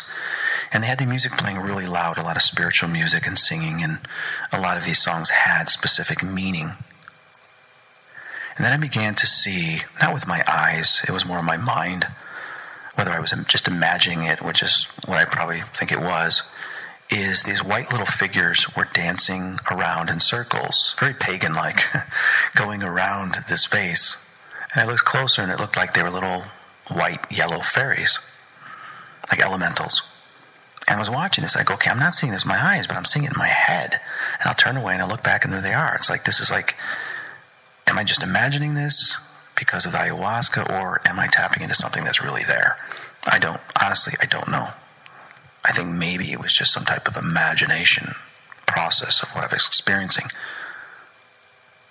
telling me to Chris, don't fight the music, allow the music to take over. Because about 20 minutes before, I told one of the teachers, can we turn the music down? It's really bothering me. It's so loud. Or is that part of the process? He goes, that is part of the process. I'm like, oh. So I kept fighting the music.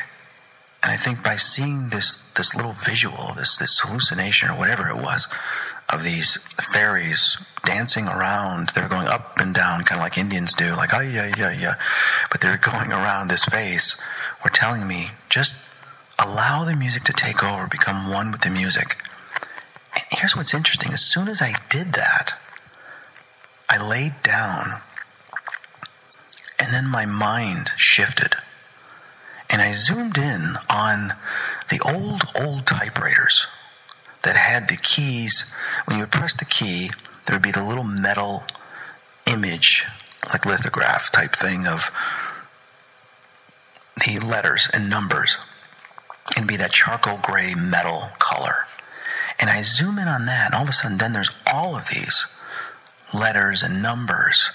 And then it becomes like machinery. It becomes like 3rd or 4th dimensional, to where there's these grinding rotors of these numbers, and they're just rotating and moving with this long depth of field, like rows and rows of them, some bigger and some smaller, that now I'm within this dimension of this industrial numbers and words. And as that began to rotate, individually rotating different ways, kind of like a clock system upon clock upon clock upon clock, these motors of numbers, they slowly started shifting into other patterns. Some became geometric patterns of colors, kind of like kaleidoscope type things. But they were flowing and transitioning and dissolving into other things, as if I was going deeper and deeper into some type of creative process. Now, this is what I would compare to like some psychedelic experience. You've seen certain videos from the 70s or whatever it was, the Beatles or even the Pink Floyd, The Wall, where they show a flower come out and it turns into a leg and something else, and then battleships and everything, and it just keeps transitioning and morphing is the word I should use, morphing into other things. And that's what was happening there. Was in my mind, I was seeing this. It was like a dream, but even though I could open up my eyes, I could still see it. So I decided to close my eyes, and I put a little mask over my eyes to block out any light or anything else, even though it was dark in the room with just some candles going. And I can hear other people either crying emotionally or breathing or moving about as the music played. Everybody was having their own individual experience, some good, some bad, and some still struggling. But I decided to follow this path and journey. I said, okay, take me on this journey. And then it kept metamorphosizing and transitioning into just different patterns. What type of patterns? Well, then all of a sudden I see like almost like a penguin type stuffed doll, like an anime type penguin. But they were all side by side like dominoes, and rows stacked on top of each other. And they were moving on an angle, like diagonally, like flowing like a wave or like a roller coaster. And then in the back and in the foreground, there'd be other waves of the same type of patterns. It's like if you had a whole sheet of stamps, okay? Like you had this long, long roll of stamps, and you had all these waves going of it as if the wind was blowing, but yet they were 3-dimensional and then 4th dimensional. And as this was happening, it would metamorphosize into something else. And I would begin to see the dimensions and different angles of it, some like Escher drawings and paintings. And even saw one where the man was going up the stairs, dimensionally the stairs, and the stairs would start to curve and turn into something else, a library, and then a structure of a castle, and the castle would then start to move the pieces individually in different forms into something else. Then what was interesting, I would see snakes and serpents. And I would see these snakes slithering around, and then they would jump out to strike me, and they would freeze real slow. They would start to get really slow as they come towards me, freeze, and then they would start to dissolve into something else or metamorphosize into something else. Or something else would come out of their mouths, and then something out of their mouths, and something out of their mouths, and then smaller out of that mouth, and then it would crystallize into a metamorphosis of something else. Once again, this is like some type of psychedelic trip of consciousness. Then there would be numbers and geometric patterns and beautiful colors, yellows, blues, greens, reds, magentas, and other mixtures of vibrant and bright colors. This continued. But then what was interesting is then I would see all these black, like grasshoppers and other insects, like, oh my God, this is disgusting, this is gross, this is kind of becoming dark. But quickly, whatever was dark would then explode or burst into something more beautiful. Like then I see this type of demonic creature, it lunges at me and then it freezes, stops.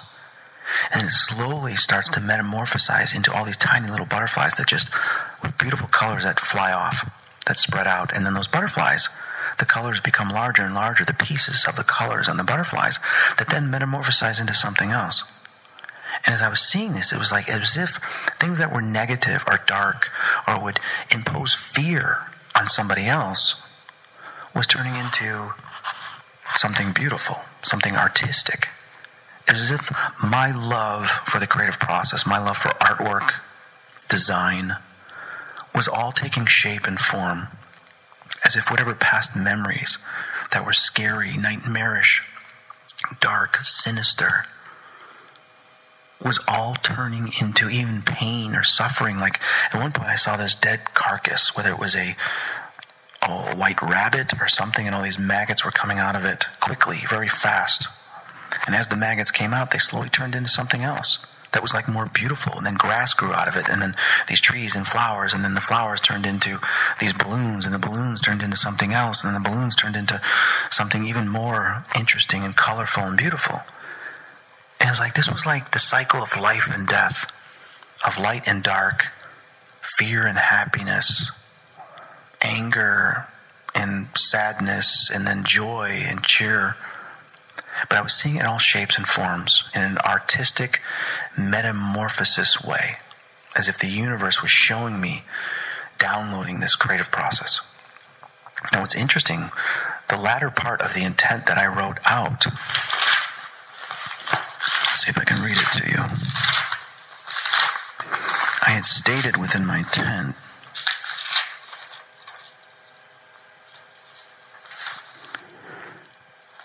the other parts of my intent I did experience, but I said also reaching deep inside to unlock my full potential, capabilities, and gifts, so I may fully express and create in this world and contribute to others through inspiration, entertainment, art, love, and healing in all the work I do. So I'd stated I wanted to unlock my full capabilities of the expression and creative process because I love art. The full potential. And here was what I believe was this code, this DNA, intelligent, infinite, higher conscious, intelligent, being expressed in visuals, numbers, geometric patterns, in a very colorful and artistic way.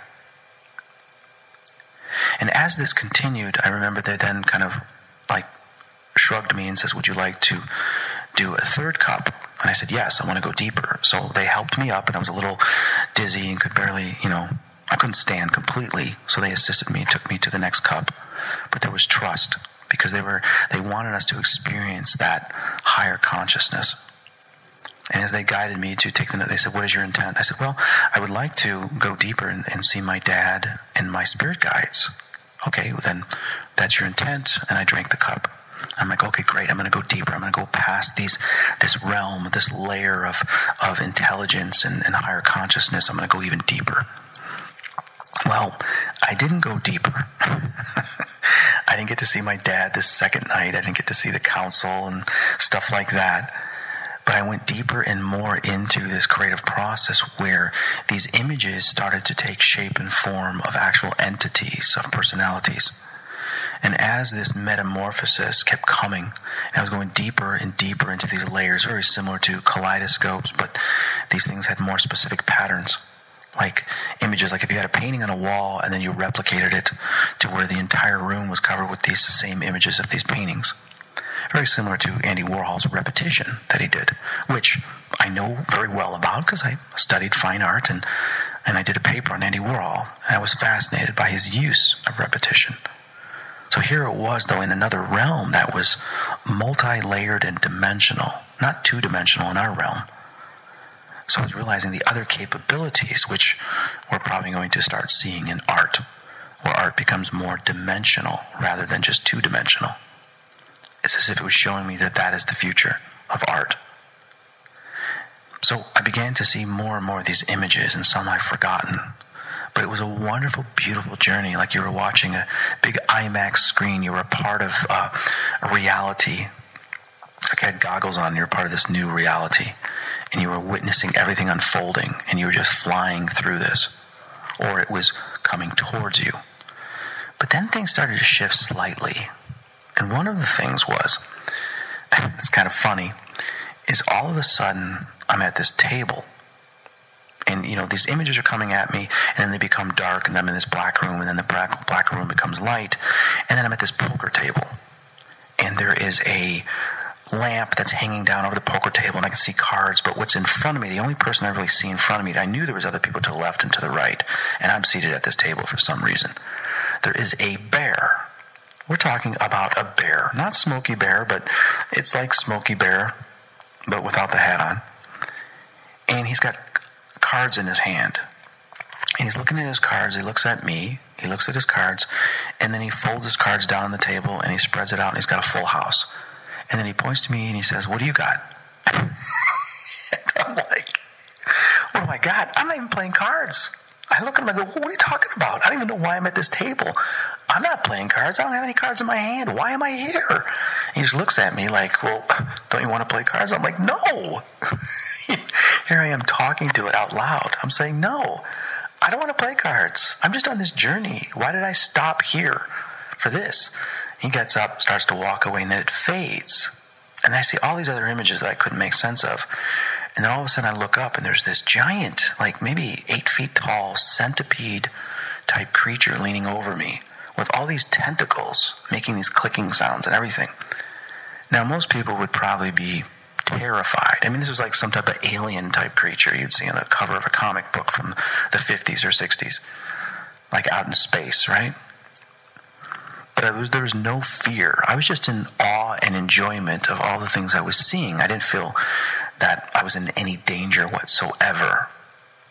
I was observing, even though they were trying to participate with me. And it leans over to try to interact, whether it was trying to create fear or wanting me to respond. I look up and I go, "Hello." I look up at this thing and I'm like, "Hello." Now, I'm actually doing this physically. I am leaning over and looking up at it, and I'm like saying, "Hi, what do you want? You know, you don't scare me." And it just kind of looked at me, and then it separated into other geometric patterns and shapes, and then became something else.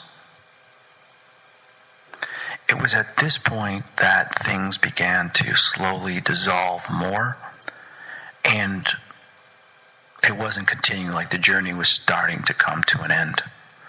But what was interesting during this time too is I was kind of getting bumped here and there. Someone would walk by and hit my feet or the pillow, or the person next to me would kind of roll over and their bucket would hit me and they would move. And that was kind of bothering me because I was being pulled out of this space and I wanted to be back in. So I felt it would have been better if we had more space in between us.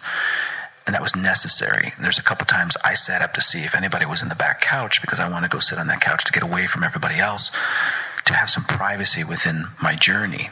That was the only negative thing that I felt about it that was frustrating me, because I wanted to continue down this wonderful journey of creativity, of where the universe was taking me, this dimension that I was going into, and these multiple layers of creation or dimensional possibilities. But there was distractions here and there. So it was at this point, though, I started hearing voices and stuff. Spirits would pop up and try to interact. And I said, no, I'm focusing on these other dimensional experiences. I kept getting interrupted. I kept hearing Chris, voices and stuff. And I would open up my eyes and look, and there's nothing there. But I'd realize, okay, this sometimes happens naturally to me.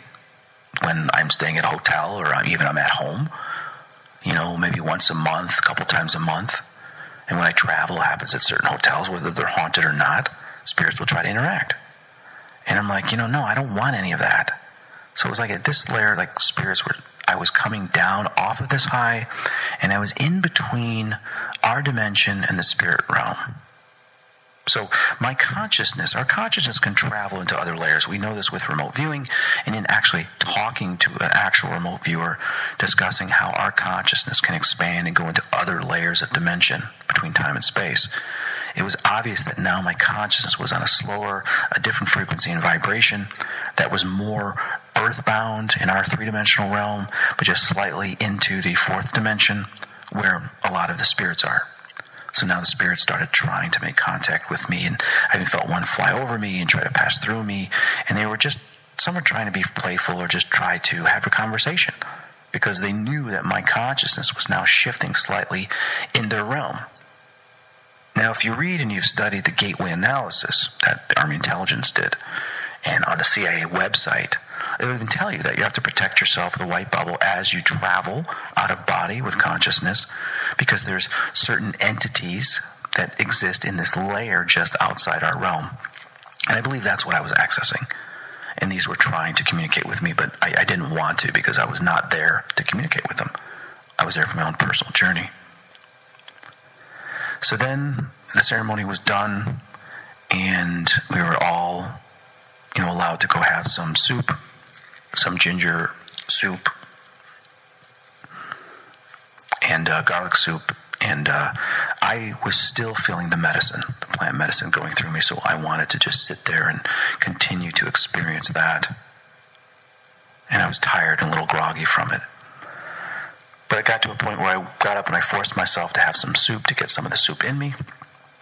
I really didn't purge that much, except for when they told us, okay, the ceremony's over, everybody sit up, and they did a few prayers before we were released to go have some food. I did, because I was dealing with extreme pain in my neck too. This night I was dealing with so much pain in my neck.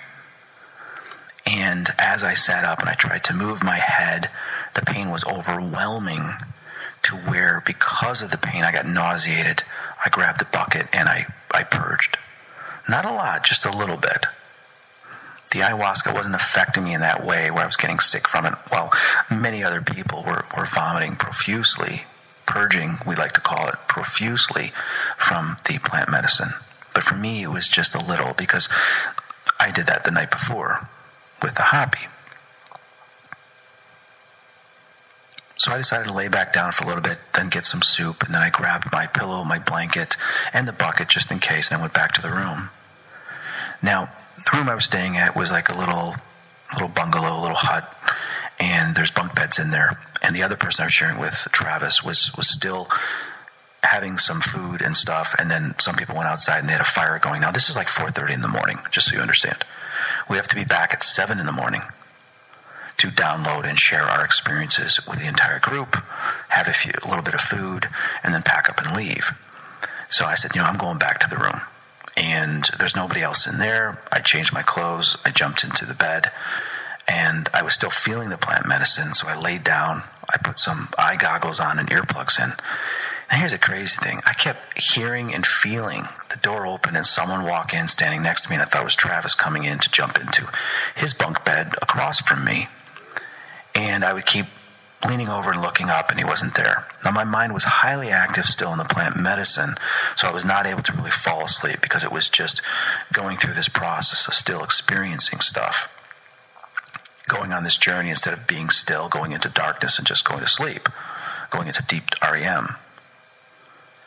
But I kept hearing voices, and I heard Chris, and I'd jump and turn around, there's nobody there, and then I thought I heard a friend's voice, and it wasn't there, and then I thought I heard something else, and it's like I was accessing, obviously the spirit realm at this point.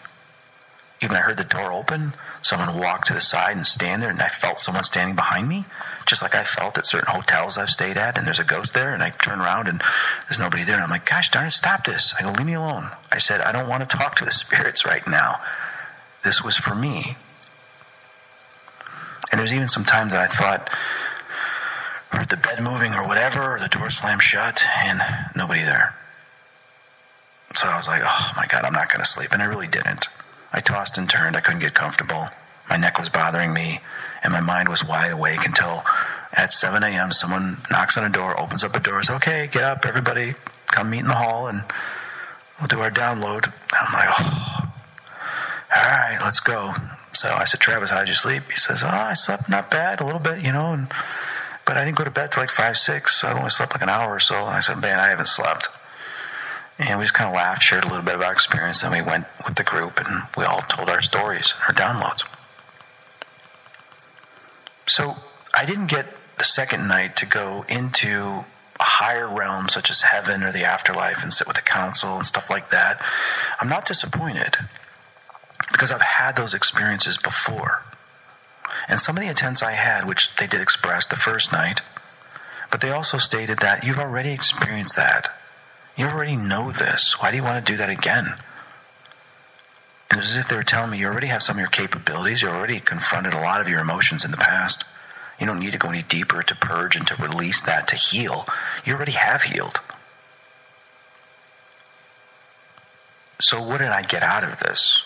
Well, I'm still processing that, and it may take a few more days. I do know from my previous relationship, they showed me that the whole purpose and the understanding of what I took with this was the relationship I had with her daughter. The fact, the care, the love, and the possibility of a family, even if the child's not my daughter, that I could have that with someone else's child. And that I truly do want to have a family with a child. And that I'm capable of loving that child as if it was my own, as that child loved me, as if I was part of the family. That was a wonderful thing to experience and see that that's what you got out of that experience. Because I have been saying, what was the purpose of all this? Why did I have to feel this pain? Why did I have to go through that? Why was I treated that way? Well, we wanted to show you this, and this is what you experienced. Okay, I got it. I've healed from that. Didn't really need to see my dad much more because I have experience with him off and on. I've healed from that. Other past relationships, I've healed from that. My path and destiny said you already know what your path of destiny is. We've told you many times. You know this. We don't need to tell you again. So, what did I get out of it? Well, a little bit more of my cats, a greater understanding of the relationships, where I'm at, that I am where I need to be. Everything is okay. I am healed. But what's not healed is my neck. And I hoped that my neck, now I did feel stuff the first night and the second night. And maybe my neck is going to begin to heal from this. I do know my brain feels different. I'll tell you that. I feel a little bit more clearer, in the moment, present. I'm excited for what this week is going to bring with clients and work. And the following week and, friendships and relationships moving forward, how I'm going to be more in the present. I feel that, which is good. I feel I've taken all the pain or whatever else I still had inside me that was negative, whether demonic, evil, or just nightmarish or, heavy, burdened, oppressive stuff has all been turned into something positive, creative, something more beautiful, which is telling us is that whatever happens to us, we can eventually metamorphosize and have it turn into something else. If we become fearful and we allow it to control and absorb us and mold us into something else, we're allowing that to happen. That we have the creative capability to take an experience and turn it into something else down the road. Not feel that that is who I am just because of that, or that is going to make me who I am, forced upon me, manipulate me, deceive me, or because someone has done something to me that's who I'm going to be the rest of my life because they did that to me. That we have the capabilities and the power to shift and change that and mold that into something better. That does not determine who we are, because the power of creation in the universe is constantly changing, metamorphosizing into something else. And we need to metamorphosize with that. We need to adjust and adapt with that. Because if we don't, we get stuck and lost and left behind. And that's where the pain and the depression begins. I don't feel any sadness or depression at all. I'm just so neutral right now. And the interesting thing, during the entire night, I would hear there's a couple of people that had a hard time emotionally. They got really sick. And this really affected them in a bad way. And it's like I wanted to get up and go help them. And then some other people I heard crying. I wanted to go counsel them and walk them through that. But a voice says, no, Chris, you're here for yourself, for your own lessons. There are teachers in place that will help them, allow them to help them. Many times in your life, you stop what you're doing instead of working on yourself and getting through it and completing your own mission of fixing yourself, whatever you're racing out to help other people. You have to fix yourself right now. You have to understand this so that you are whole to be there for others. But two things I do want to mention is where I was able to still do what I needed to do as a person, and what I do is during the download, a couple individuals were sharing their stories, and I would see spirits around them, and the two sisters were telling their stories, and their mom came through and appeared to them. And they got to see their mom who had passed away. And it was very emotional, like, oh my God, I love you, Mom. Please don't go, don't go. And they saw their mom starting to leave. And all of a sudden I saw something move behind them in the other room. And I looked and I saw a woman standing there in a yellow cream dress looking at them. And that was their mother. And she was saying to them, I'm still here. I'm never going away. Like she was calling out to them, hoping that they would be able to see her and feel it. And I said, the person next to me, I said, look, their mother is standing behind them about 15 feet away. So when we were all beginning to leave, I walked up and I told them, I want you to know your mother was there. And she was telling you that she's always with you. And she's like, the girl tells me, thank you very much. There was another person the day before. I saw someone hovering above her. And I made a promise to her. I said, listen, I want us to sit down. I want to see if I can communicate with this person for you, because they had told me that, yes, they did lose someone recently, a male that had committed suicide. That was very important to them. So I said, well, I want to make contact with them for you.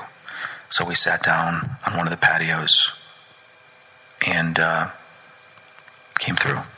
And I used one of the apps after I was telling her what I was getting, and she told me the story, and I was telling her what I felt on the other side he was saying and feeling, and the universe guides were telling me a little bit about him. I said, well, let's try to communicate with him. She's like, what? I said, hear his voice. Let's hear directly, not just from me, but I want you to hear from them.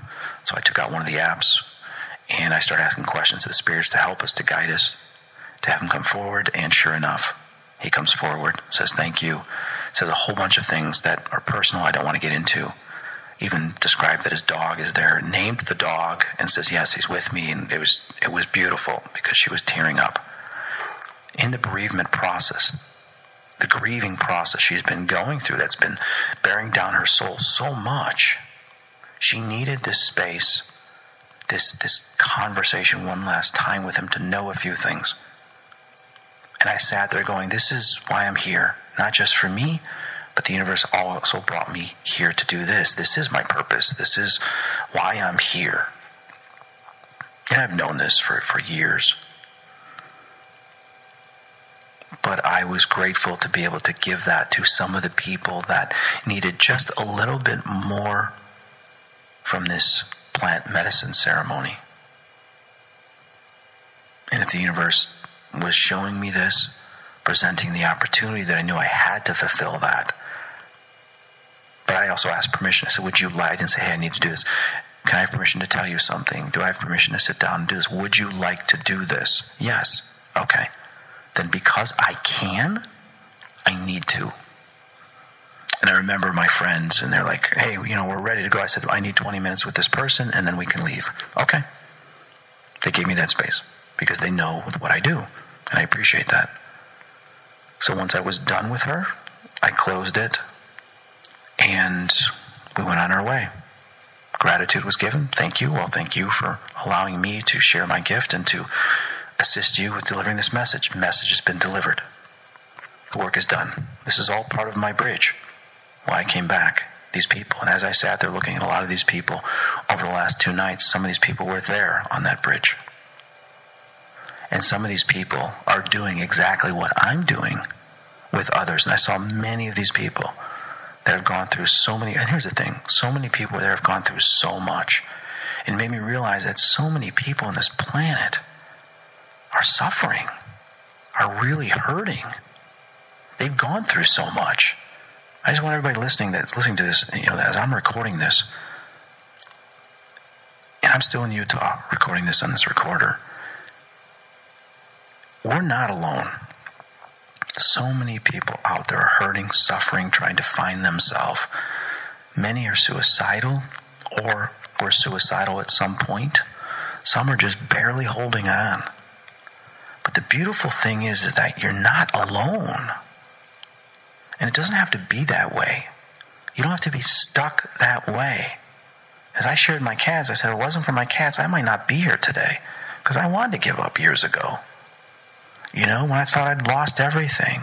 And I didn't feel whole anymore because of my car accident. I couldn't do the things that I couldn't do, that I used to be able to do. I didn't feel myself anymore. My friends were treating me differently. I was alone. But I wasn't alone because those cats came into my life. And the thing is sometimes people come into our life and we have to accept them. We have to allow them to help us. Now, we can't become a burden on them. We have to do the work. We have to be active and in motion to also help ourselves. If we're constantly relying on other people to heal us and this and that, we're never going to heal. We can allow people to show us the way, to support us, but we must eventually get on our 2 feet, grow, and move on. We can't always play a victim. If we're always playing a victim, that's what we become. Those images and machineries don't evolve. They don't metamorphosize into something else. They stay that way as everybody else moves on. And that's where the pain and the depression comes. We cannot think of ourselves as the same person we were before. We have to evolve and metamorphosize into something else, regardless of what we've been through. And we have to find what it is to metamorphosize into. We have to be careful. We don't metamorphosize into an addiction or something else. We must find something more beautiful and more positive, such as me seeing the maggots and the death then turn into something more beautiful. These trees and grass and flowers and butterflies and these negative demonic entities that would suppress us or cause more further pain down our life, metamorphosize into these geometric patterns and these beautiful colors and these pieces of artwork. Turn it into something else. If you look around the world, there's many people that have had very dark stories. Some have been sexually abused, beaten, lost everything, suffered horrible physical tragedies, are in wheelchairs, lost arms, legs, whatever, but still go out there and realizing they can create and express what they still have, and they need to do something with that, not only to better themselves, to feel a part of this world, but then also to contribute to the world. And you look at them, wow, they're strong. Well, you can be strong too. And that's the whole point of life, is being inspired by them. If they can do this, then I must do it my way and find some way to do it. And that's what I was seeing from all of this, that my past and what I went through the last 10 years, and especially the last year or two, as difficult as it was, does not mean that I am still that particular person. I must change. I must grow. The machinery, the clock must turn. The wheel must spin to a different position. And from that position, I grow and expand into something else. You know, the caterpillar that becomes a butterfly. And then the butterfly that eventually dies or becomes food for something else or goes into the ground. And then it replenishes part of the ground, and then branches and grass and other things grow from it. And then that turns into something else. That is your life. You must constantly be moving in motion, creating, growing, and turning into something else. If this happens, okay, it's not the end. It's the end of that. But then turn that, or wherever you're at in that position in your life, turn that into something else. That's what I kept seeing over and over all night. It makes me excited with where I go from here. What else can I create and become a part of? As we left, I went around hugging many of these people, telling them how worthy they were, how important, and that I'm so grateful that they're still here today, to have heard their story, to remind them that they have a purpose and they exist, and that I'm grateful to be standing there right now, giving them that hug and getting to know their spirit and soul within that time frame and that space that I did. That's what was so amazing. There were so many people that were similar to what I've gone through, and a lot of people differently. But we all had that same common growth that we wanted, and we all were part of that space. So for me, this was a wonderful, wonderful weekend and journey, and I'm excited to where I go now. I am not the same person I was a couple days ago. It's not as dramatic as I thought it would be, but it didn't need to be, because that was already within inside me. I was already going through this change. This just added to it, I should say. I know I'm going to see things differently with other people that may not be in the same wavelength and frequency as me. It's perfectly okay, because now I'm moving forward where I need to create and to do things and expand even further than I have in the past. My hope is that my neck will continue to heal, that my brain has been reset, so that part's okay. And then if the journey is where I still have pain within my neck, which I still do, then I continue to move forward while I create to find that solution, to find out where it is. If this doesn't work, Something else has to. And if that doesn't work, there's got to be something else. I'm not going to give up. But along the way, I'm going to continue to contribute and create, because that's why we're here. Thank you. I'm going to end this recording.